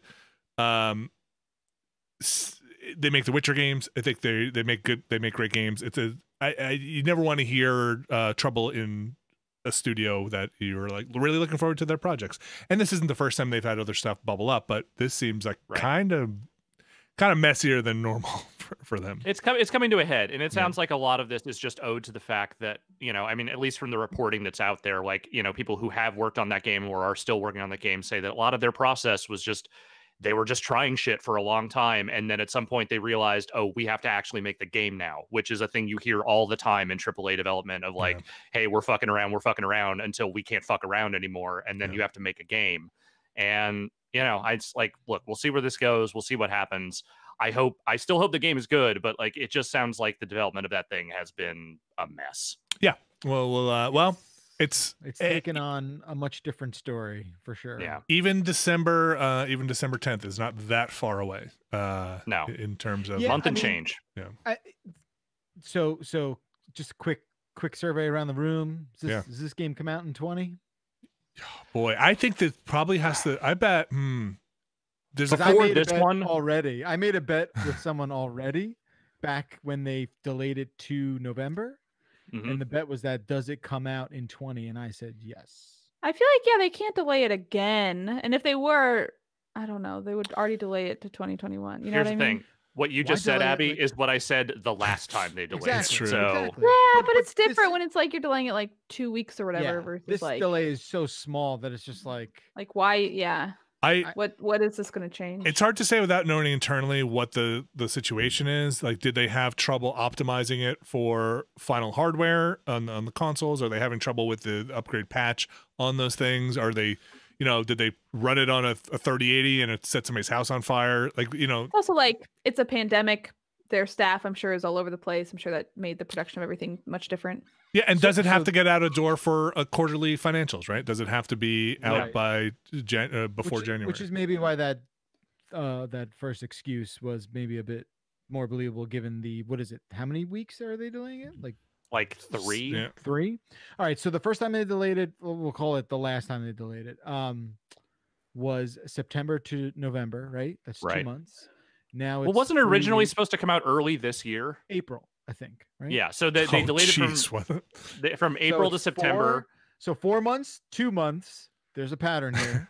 3 weeks. The next delay will just be 3 days. 4 hours. It's fine. Yeah. 7 days, 3.5 days. Yeah, like we'll get there. Wow. April. Does that take into account for daylight savings time? Oh, gotta do the math. Game development never stops. What is going on with Oculus and Facebook? Well, as you know, Oculus is owned by Facebook. Yeah. And while I am a big fan of the delete your Facebook account mentality, despite the fact that I have not actually deleted my Facebook account, I just never use it. If you own an Oculus device and you are buying games in that Oculus marketplace, you can't delete your Facebook account now. Because I think it was in August, Facebook announced that they basically, once you sign on and start buying games in the Oculus marketplace, you have to have a Facebook account, and it has to tie into your overall purchase account. I think. Well, is that going to roll over? Because when I signed up, I didn't need one. I think they're setting it up so that everyone has to eventually. If they don't already. Yeah. So at this point, basically what they are saying is that if you deactivate or delete your Facebook account, the purchases that you have made, the games that you supposedly have the rights to, will go away. Oh, wow. And the example they are using is like with your Apple ID. Like if your Apple ID disappears, then you don't have the purchase rights for that stuff you bought on the Apple Marketplace anymore. Right. Obviously, an Apple ID is slightly less fraught than Facebook in general these days. But I see what they're saying here, but at the same time, that sucks. Like that just sucks. Yeah. I think it stinks, but I also think like I had to sign up for an Oculus account anyway. Like, what's the difference? I guess is my thoughts. Like, I mean, Facebook is Facebook, but like I feel like it's so easy to just make a dummy Facebook account that is just my login for the Oculus. You totally could. Yeah, it's not that there's no way around this. It's just that if you decided to tie it to your existing Facebook account and then you delete that account, you're kind of out that stuff. And so I guess there is a 30-day period where you will be able to undo that if you want. So you won't just lose it instantly, but that also still involves reactivating your Facebook account if you want to do that. Yeah, I think the issue for me there would be Facebook. Facebook is so much more than the Oculus stuff. So, you know, if you're deleting it because of all the other 99% of the other stuff that you don't like and the 1% of the face or the Oculus stuff that you want, maybe there could be an option to spin that into a stub account that is an Oculus account and get rid of all the other data hooks that are in there or something. Fair enough. There's I mean, not to say that Apple logins don't collect tons of data also. Like, I don't even know if that's fair to say that Apple... Of course they do. Yeah, all these things are basic. But the impression is that they don't use it against you in the way Facebook yeah, they've done a better PR job. Media thing that takes your information is probably not great. And people are also in chat being like, well, dummy accounts will get you banned. But I think the difference is, like, I could make an account with my Oculus right now with the Facebook account that would just like automatically fill in all the shit. And I don't think it's a dummy account in the same way that like somebody catfishing is. I think this is a dummy account in the same way. I'm logging on with my Oculus. It is a Facebook account that just I'm not going to put any pictures in. I don't think that would get me banned. But I also think, like, I get it stinks, but I think for me, like, my maybe more nuanced take, not to like defend Facebook or anything, is like, yeah, I think if you log into Apple, they're like watching your shit. If you log into any of the shit, they got the goods on you. Just now, I logged into Instagram, which is also owned by Facebook. Yeah.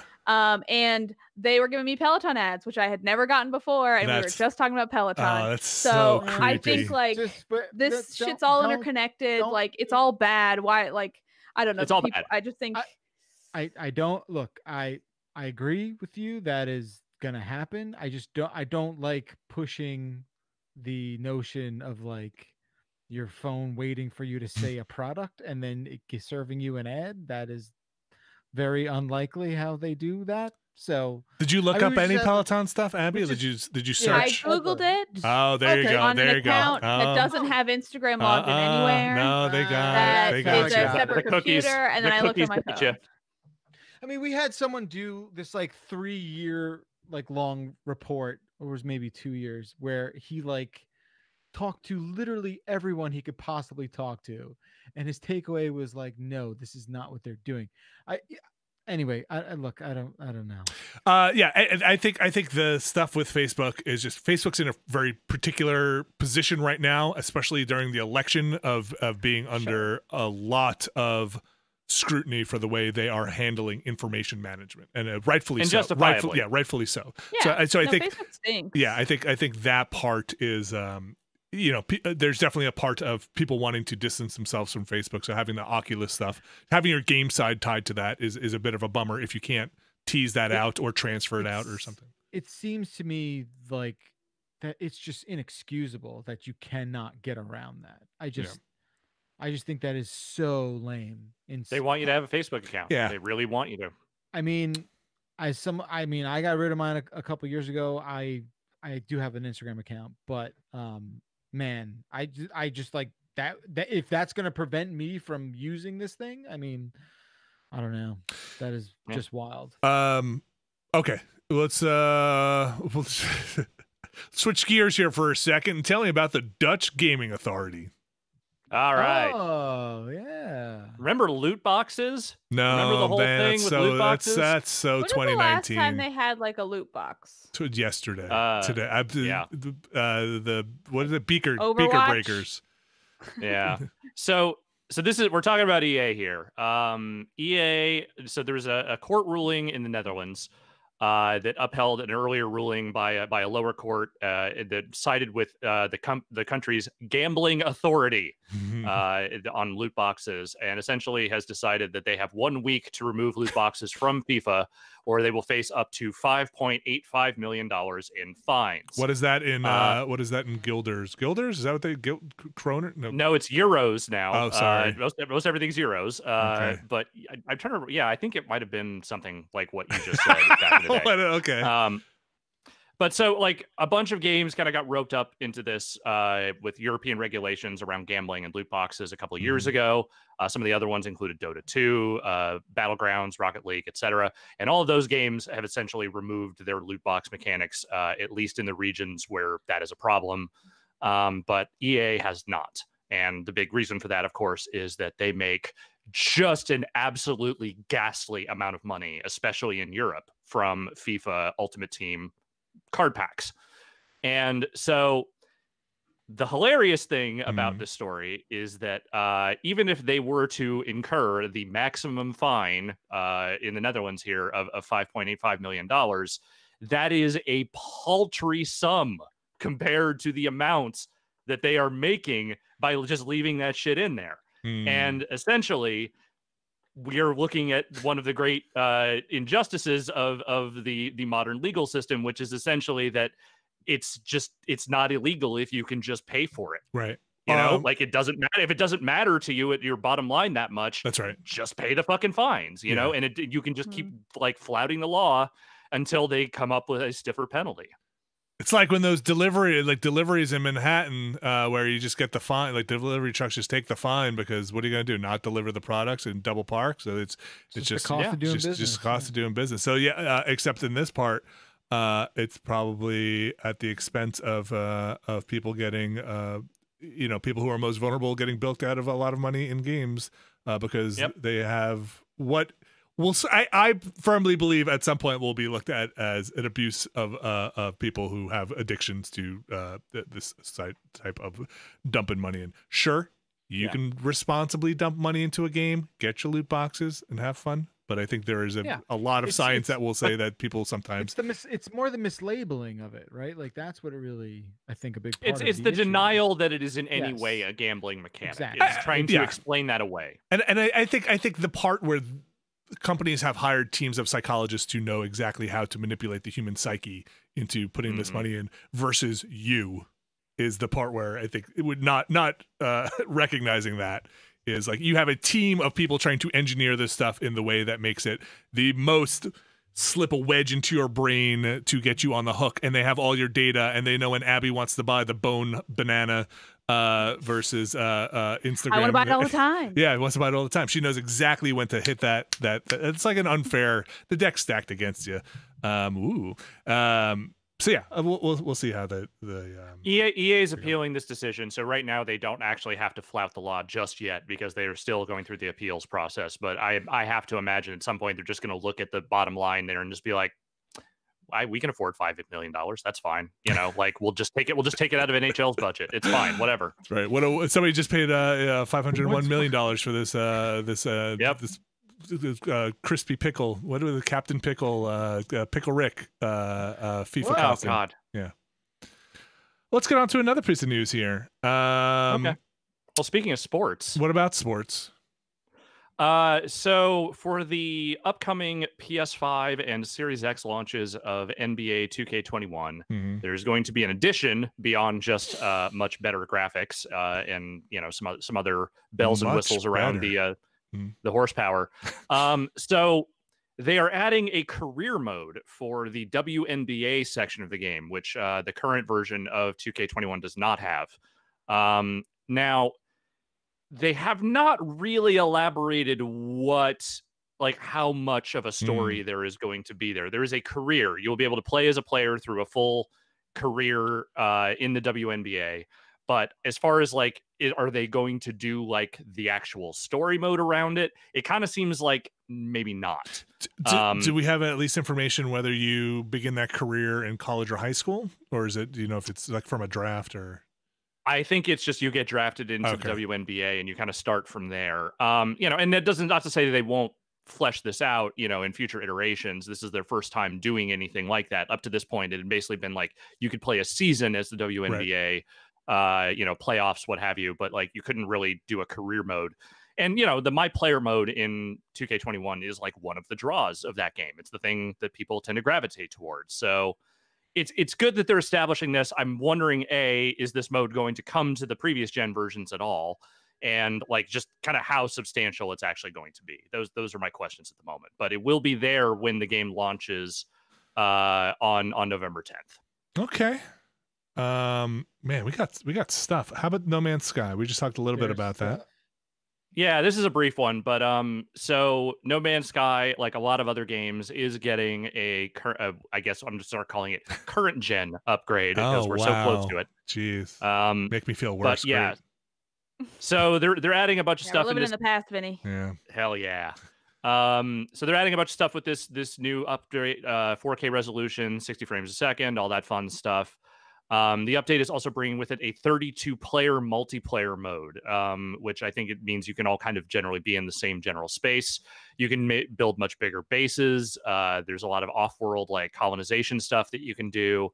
I'm pretty far away from the last time I played No Man's Sky, and watching this trailer, I was just kind of going bug-eyed a few times, being like, "Oh, we can do that now." I remember they did the big horror update recently where they added a bunch of like ghost ships, and some of the stuff that like the running through like what looks like a giant like colony base stuff just looked far beyond anything that I had ever experienced in this game, and it's really impressive. Also realizing maybe it's not the actual way I want to play No Man's Sky when I inevitably do boot it back up on one of these consoles. Well, yeah, it is wild. From that game at launch, it is basically an MMO. It is essentially that path of like, oh, this is unrecognizable to me at this point. Like totally. Are they ever allowed to make a sequel, or does it just have to be this game forever? Because these have all been free updates for the most part, or have any been paid? I think they've all been free. Yeah. Wow. That's and I think that's great. Like I love the direction they have taken that game in. Like me personally, when I have played it, I've always played it like a nomad. I just go from system to system, engage in a little dark commerce here and there, scan the planets, look for some new guys to scan, and then I go about my merry way. Maybe I come back, maybe I don't. That's how I like to play. But I love that all this other stuff is in there for the people who want it, who want these like much bigger elaborate bases and freighters and all that shit. Like it seems like they've really kind of gotten that game to an impressive place. It just is so. Every time they like update it, I'm always like, maybe this is when I'll get back in. But then I log in and I'm like, oh, there's a lot here. I don't know what I'm doing. Like I guess I got to start over. Every time I have started playing it with a new update, I have started over. I have never gone back to an existing character because it's just I'm like, you know what? Let's go fresh. It's also like it's like 5 years between every playthrough, so it's like, well, might as well. It's just when did that game come out? Is it 6 years old now? 2015. 2015. Wow. How is that? It's impressive. I wonder what their sell through at this point of No Man's Sky is. Is somebody telling? Is it Sean over there? Is somebody saying, listen, we got to make another game. At some point, we got to make a different. We got to charge this, or we got to do the. We haven't sold more than 5 copies in like 2 years, man. No, it's got to get it perfect. Like my vision. Like but I know we sold a lot at the beginning, but like we do have to pay people. We're gonna run out. Like, what is going on there? They must have sold a ton out of the gate. Well, they also have another game. Like there was another game they were working on that I can't remember if it actually came out yet or not. I'm not sure that it has, but it's like a platformer. Like it's not a big space thing or anything like that. Like they had a whole other small group of devs working on this other project. So Joe Danger 3. That must be what you're thinking of. Nah, that's the dream, man.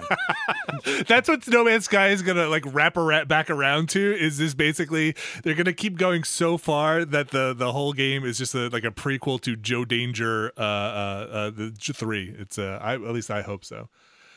Man, good for them. I feel like it's somebody is going to do. Danny O'Dwyer is going to do a massive documentary on this that is going to chronicle from announcement at Sony on a Sony stage to when we're all living inside of No Man's Sky and saying how did we get here?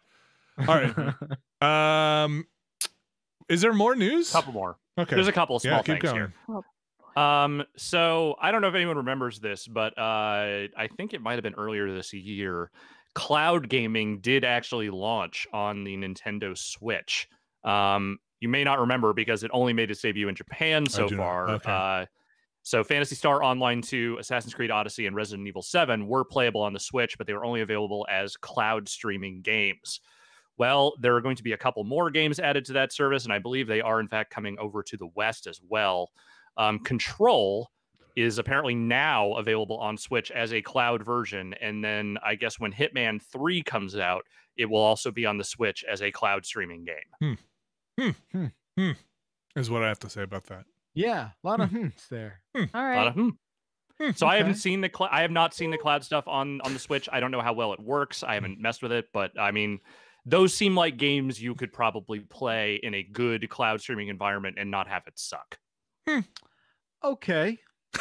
You want to play? I'm saying if it's a good cloud streaming environment. I don't know if it is or not.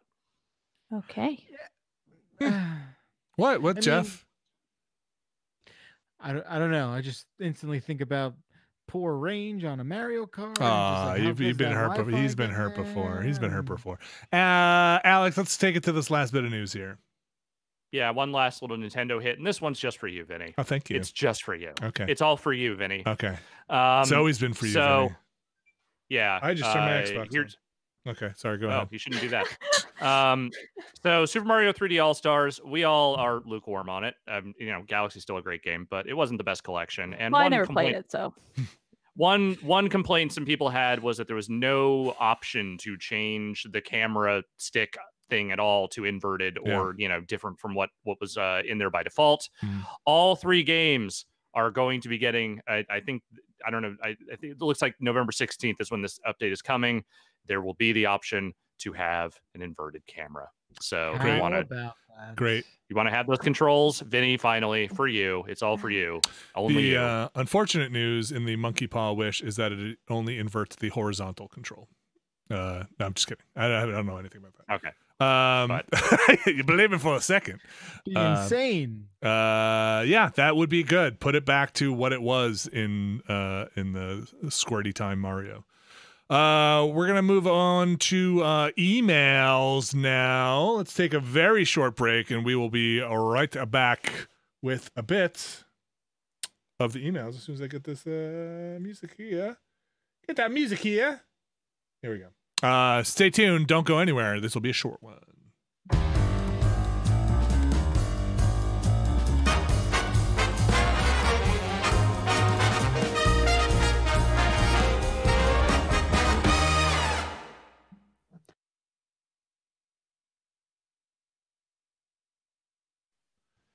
And we are back. My monitor is doing something funny. What is going on here? I feel like your whole setup's been a little funny today. It You keep has. dropping out. It's been a Things little are going. fun. Your Yeah. Xbox turned on. Well, that's fun. Ghosts. Do you think your son is unplugging stuff behind there until you give him an allowance? I hope so. That would be nice. Just get to work, All right, we're going to do some emails here. If you've got an email, send them into beastcast@giantbomb.com. Beastcast@giantbomb.com. Hope that email travels with us. Anyway, Abby Russell. These guys get it. Abby Russell. What do we got for emails this week? Okay, we got this first one from Lyman. Alex, read it. All right. Lyman says, with Halloween coming up, I've been looking for a super scary book to read. Emphasis added by me. I picked up Pet Cemetery from my local bookstore, but do you guys have any other suggestions just for reference? I've also been looking for scary movies to watch. I did not find Hereditary or Midsommar scary at all, but I liked The Witch. What? What's that? The Witch. It's The Witch, but it's just it's spelled like weird. I feel like the typography of the poster is with V's, but I think it's like It's the like actual title is still The Witch. It's like a church. I know. I just like, the way I know, Dan a lot loves of to say people do it with the churches. Yeah. Yeah. All right. My recommendation Yeah. for this is Joe Hill's Heart-Shaped Box. I love Joe Hill. I think a lot of his stuff is really good, and not in many ways in the way horror movies or books aren't always scary. They're like, oh, it's about humanity. I think this book is genuinely very scary. Heart-Shaped Box by Joe Hill. I don't know if it's scary, but I do really like it. I think it's like haunting in a lot of ways. Is The Long Walk by Stephen King, also known as Richard Bachman. I think it's just a good book in general. Big fan. I read it like once a year and I love it. So are we now this is like scary, spooky, right? Ideally. He wants a super scary book to read. Because I think that means to you. I think The Road is a very disturbing and scary book. Like it is a book I had a tough time making it through because maybe it's depressing. Same as scary. Is this really the year you want to recommend someone read The Road, man? No. Is this the year for that? Yeah. Probably not. Okay, let's go back and it's so we've got Pet Cemetery. I thought Cujo, the book, is kind of scary. It's kind of it's kind of gross and kind of scary. Interesting. I think The Shining. Yeah. the book Sphere is kind of not the movie, but the book, the Sphere. Michael Sphere. Crichton? But wait, not the Yeah. movie. The book has some good tension to Yeah, it. That's pretty. Yeah. Okay. Yeah, and I think that first Jurassic Park is not necessarily like Jurassic Park is so overdone, but it's at the I time mean the book. the book, yeah. The book has moments where you're like, yeah. oh god. I don't read a lot of horror though, so I'm a bad person to ask about this. I read a lot of horror. I love horror and I love reading horror when I do. I rarely sit down to read books because I'm a big dum-dum. But when I do read them, I do enjoy them. The Shining is always a classic. I'm sure most people have read it by now, but if you've only ever seen the movie or the various other adaptations, the book is still the OG and I think still fucking fantastic. There was a short story collection I read a couple of years ago. I think I've recommended it on here before, but I will do it as well. It's called Behold the Void. It is by an author named Philip Fracassi. It is a short story collection and it is 90% excellent and the other 10% is still pretty good. So I recommend that one a lot. Backlar, you like scary books? No, but I'm trying to think about a scary comic book that I've read, and nothing's really coming to mind. Spawn. Junji Ito stuff is always real good if you're into that kind of stuff. I don't think that. Yeah, I mean, I feel like if you have a high tolerance for stuff, very little is probably going to be like genuinely scary. But I think like haunting or like really well done, and I think the Junji Ito stuff is that. I love the one he has about all the spirals. Yes, the spirals one is really good. I love the I also one read about Tammy, but I like the spirals one better. What's the one with the holes in the wall? Is that's like a short thing. That's one of the ones I haven't read. Okay. Sorry, Backlar. There is one thing that came to mind that really I remember I was reading it in bed, and I usually read comic books with the intent of falling asleep, and this just spooked me in a way that I could not fall asleep. It's called Ice Cream Man is the name of the comic. Yum. And it is not that, Abby. Oh. It is deranged shit. Pretty much. But it sounds delicious. Is it based on the Van Halen song of the same name? In fact, it is. I'm looking at a horror comedy from 1995, and this poster is very good. I think reading that, someone in the chat room just said Lock and Key. I don't always associate Lock and Key with like being super scary. It is definitely like, creepy adjacent, but I don't know if it's like. It's also by Joe Hill, I believe. Scary. But yeah, check out Ice Cream Man. Check out, I think Scott Snyder did a volume of something called Witches, but it was spelled like W-Y. And that was, and that was, I think I remember reading that and feeling it being a little spooky. But yeah, that's, I do find comic books to be scarier perhaps than not like, stories. You like having a visual element. Yeah, sure. When you have like the horrid, gross visuals there. If you're looking for, it's not scary, but it's a kind of fun creature of the week-ish stuff. That Immortal Hulk series is very good. Where it's kind of it's more creature feature style stuff. It's very campy and pulpy. It's good though. It's I think I'm caught up. I feel like they haven't put out issues in a while. Comic books kind of. What happened? I mean, COVID happened, but I feel like a lot of things happened. I also think I got busy and just stopped reading them as much. Yeah, maybe. I think comic book stores. I mean, I don't know if they ever really. I know. Yeah. On their way back, but I think that has been a casualty just like a lot of things. But stuff seems to be coming out. Is it okay? Because it was definitely, it felt spotty for a while there, but not the. I feel really bad. I don't have a great way to get comics. I mean, aside from digitally, physical books. Because I used to walk by in Midtown Manhattan, the comic place there. What is that? Midtown Comics, and just walk in there and go pick up like Sonic book or whatever for my son. I remember we could do that. I know, it's wild. Like, I'm on my way to somewhere else. I'm just gonna pass by the store. But then ordering a comic online, if you're gonna order a single issue of a physical comic, you're gonna pay probably as much in shipping as the comic, and unless you're getting like 3 or 4.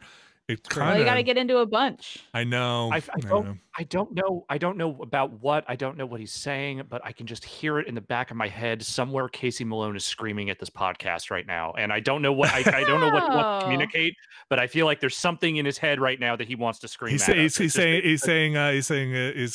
go. He's call Aaron. He's what he's saying. I also feel like when I was reading a bunch of comics, I feel like I would read like the single issues digitally and then buy the trades. I think that's how I enjoyed it. Yeah, that's a fun way to go. I think for me, I think I wanted my son really enjoyed the physical books, and then because you can just give him the iPad and you can just have them all digitally anyway. But I think there's something to having like a collection you own as a kid, right? Like you're like, these are my comics, and then I say, this one's not in a bag, Max. If you don't want to take care of your stuff, I won't buy you stuff. I'm hearing the collector in you come out again, and I'm like, oh, right, this makes more sense. Because I'm like thinking about like the times when I was like, I'm gonna collect this whole series. Like I started collecting Sex Criminals, which like just finished, and I think I stopped around like issue 15 or something. But now I look at them. And they sit in the milk crate, and I'm like, what the fuck am I gonna do with all these? You know what I mean? Like, what the fuck? I'm not gonna read them again. They're in plastic. It's too much work to take them in and out. I culled my comic book collection way down to I have one box. That's it, that I've carried with me for like my adult life, from collecting some comics in the 90s, and there was a lot of crap in the 90s that just didn't make the cut. But I kept most of my stuff. Which is funny because somebody just posted that it was a funny drawing, that comic book cover, the Days of Future Past cover with Wolverine in front of the poster, with all the mutants that have been wiped out. You guys know that cover? Malone. I didn't know the history of that cover. He told me that like that they were all the original one was all the people on the wall were like dead. They're dead. Right? Yeah, they're dead. Like, what? It's a little dark if you take it that way. But I have that. I bought that as a kid, not as a kid, as a young adult. I have that in my collection. That I bought it for $20. It was the most expensive comic I bought because I thought that cover was so cool. It was $20. I bought it. $20. Yeah. Damn. Yeah, I know. Money bags over here. I don't know. I think I did. What is it called? I'll look it up for you. I think it's the first issue of Days of Future Past. I don't know if it's the first one in that arc. That was funny. I pulled that out. Then that's buried between like 105 issues of like number 1s from all the crap that was coming out in the 90s. Wildcats and this semi-embossed blood cover, and don't forget this. Oh man, foil. Yeah, Image Comics did a lot. They pumped out stuff. Yeah, they did. One more email, Abby. Sure. One more email. Vinny, you should read this one from Ben. Also, it looks like this comic is worth $28.69. Hey, wow! Wait, really? Is it really? That's it? Mine's in not mint condition. Yep. So. Oh, cool. Okay, well then maybe you're closer to down to like $12.92. Come on, no way for that thing. That thing's a classic. Who doesn't love that? I should have sold it when Days of Future Past came out. This one from Ben. Ben. I'm Ben. I'm in the market for a good streaming camera. I'm considering a DSLR. I've noticed the great quality of Vinny's. That's emphasis added by me. Great quality of Vinny's camera on streams. Thank you, Ben. I have a few questions. What is Vinny's camera? That is weird because he spells my name with a Y in the first part and then with an IE in the second part. But I'll assume he's still talking about me, Ben. Covering all his bases. Yeah. It's a nickname. He can be fast and loose with it. Do you have any suggestions or settings that you found make it look so good? And part 2, for all the Beasters, what has been your biggest technical hurdle for streaming from home since the pandemic began? Well, I can't think of anything. Good question. No problems for Bacalar. Problem free. This is a mirrorless digital camera here. It's the Canon EOS 200, I think. It doesn't say the model number on it, but Work paid for this. So thank you, Work. And that is what we're using. I think it was recommended by Jason A. Striker as a camera that would not turn off. This is what you have to watch. Would not turn off while using video mode. So you have to be aware of that. Some of them have like 10-minute timers or so where they will shut down. So this one does not. And I use that into a cam link into my computer, HDMI in for that. And so that's just what I'm using. A couple of other people here have it. Abby, I don't know, do you have the same one? I do, but I have, I think, a different lighting setup, and I use it for this chair over here. Okay. So it's like, it's not as like up in my face. I find I don't like how much detail there is. I don't like how dark it is. I feel like it makes my face look shadowed. I want to look beautifully washed out, like a beautiful porcelain doll. Okay. And this camera has got a little too much detail for that to happen. All right. Lighting is a big deal. Lighting is a huge deal. And so I have 2 little LED panels here, and then I've got a light behind me, which unfortunately sometimes you can see when I move out of the way, and then some throws on the shelf there. And the biggest hurdle I have found streaming from home, oh boy, where do I get started? It is okay, the biggest hurdle from streaming from home is internet. Not everybody not having a fantastic internet line is the biggest hurdle. Inconsistent internet. I also feel like inconsistent sound. Like everybody's got like much different room noise, much different audio, in the sense of like, oh, there's horns honking and people in the street. Do you have any examples of that of inconsistent audio that we could point to? No, I can't think of anything off the top of my head. I'm sure chat will find some to put in the comments later.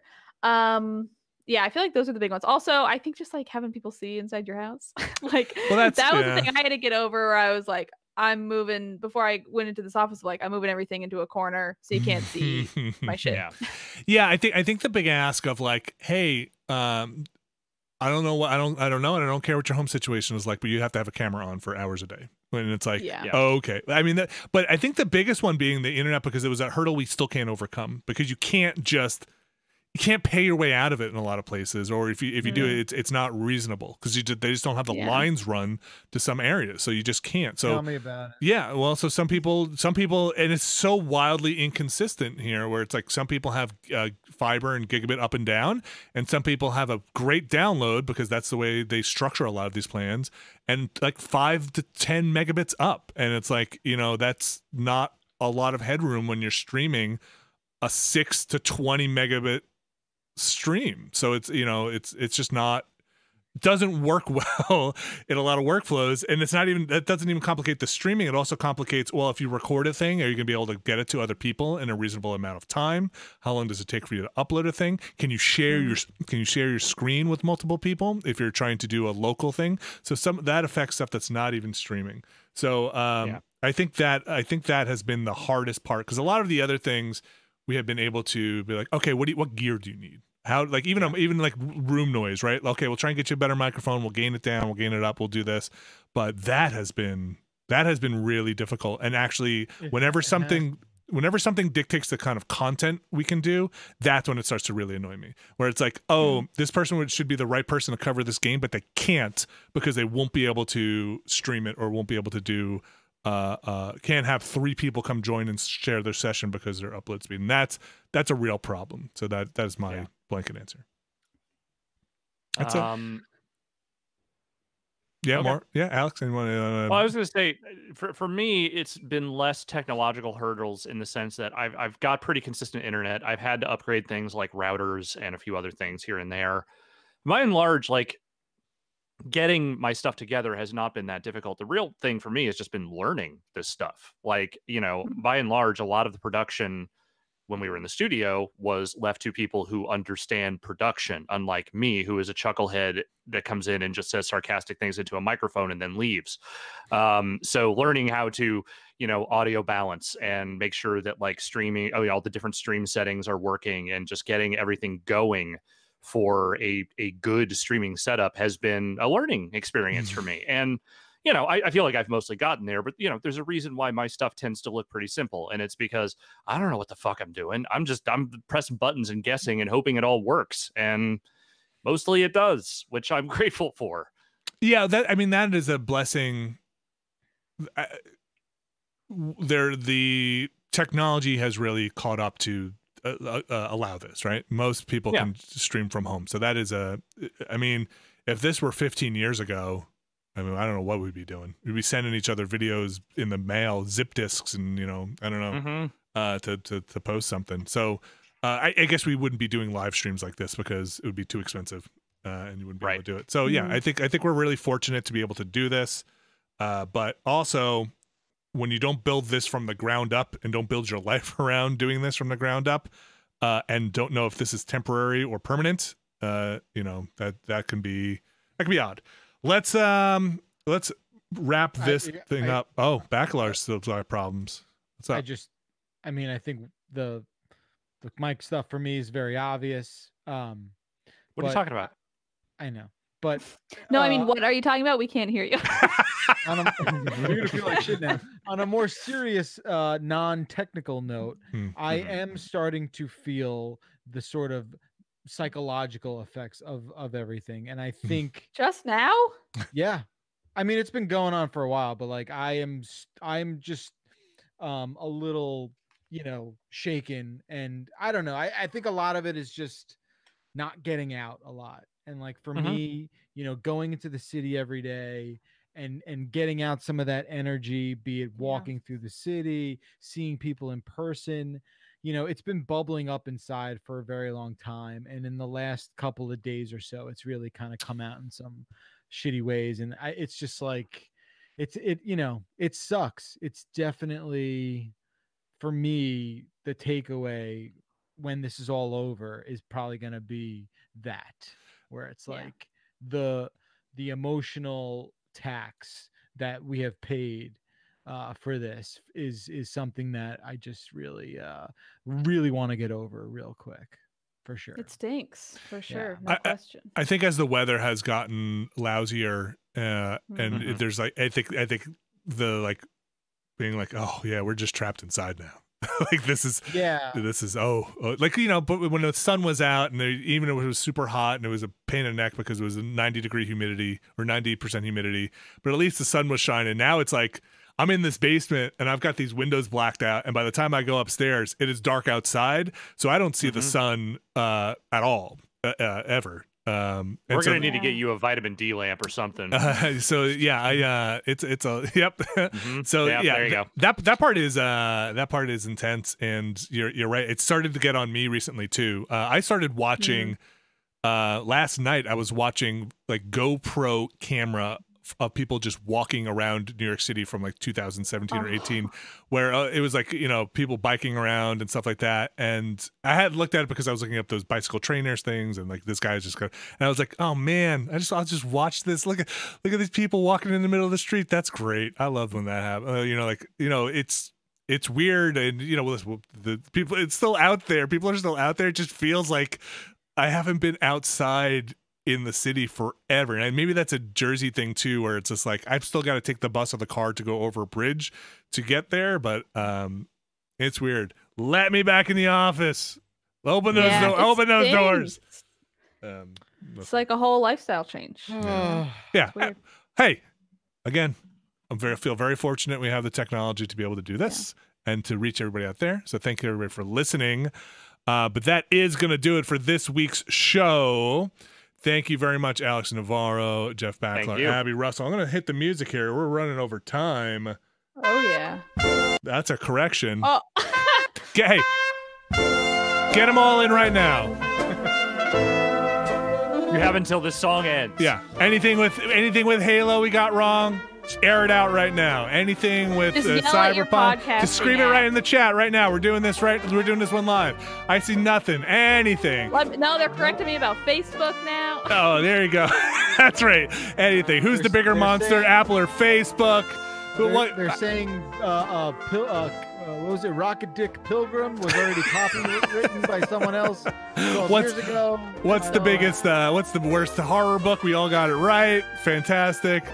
Folks, that's going to do it for this week's podcast. I'll hit the right music this time. I've never heard that song for so long. I didn't know what else happened. I can't believe you got an emoji. That's great. Rocket Dick Pilgrim. That's it. It's the future. Is that? Oh, that is. Oh my God! Look at it! Look at him! So cute. You should go check out. We played some Jackbox Party Pack 7, I believe. You should go check that out on the site. That was a lot of fun. You should go stay tuned. Stay tuned for Six Crazy Frights. If you haven't watched the rest of them, go catch up on the site now. That's going up when, Abby? It's this weekend or next week? This weekend. This weekend. And Go also, check it out. I was like a little behind on the editing of this one. It should go up later today, I think. Okay. Go check all that stuff out. Go check out the quick look for Little Hope. Go check out the quick look for Amnesia, which will be up 21. soon. Yeah. NHL 21. Transformers, maybe next week. I haven't recorded that yet. I'm not sure we'll have time. Stay tuned. Tomorrow, if you're watching this live, you can go check out. We're doing a play date. We're going to go back into the Deep Rocks. I'm still not sure if I'm there or Rory's there, but we'll figure that out. Thanks, everybody, for listening. It's been the Giant Beastcast. Thanks again, Alex. Thanks, Abby. And thanks, Jeff Backlar. And thanks, everybody at home. We'll be back next week. Go vote!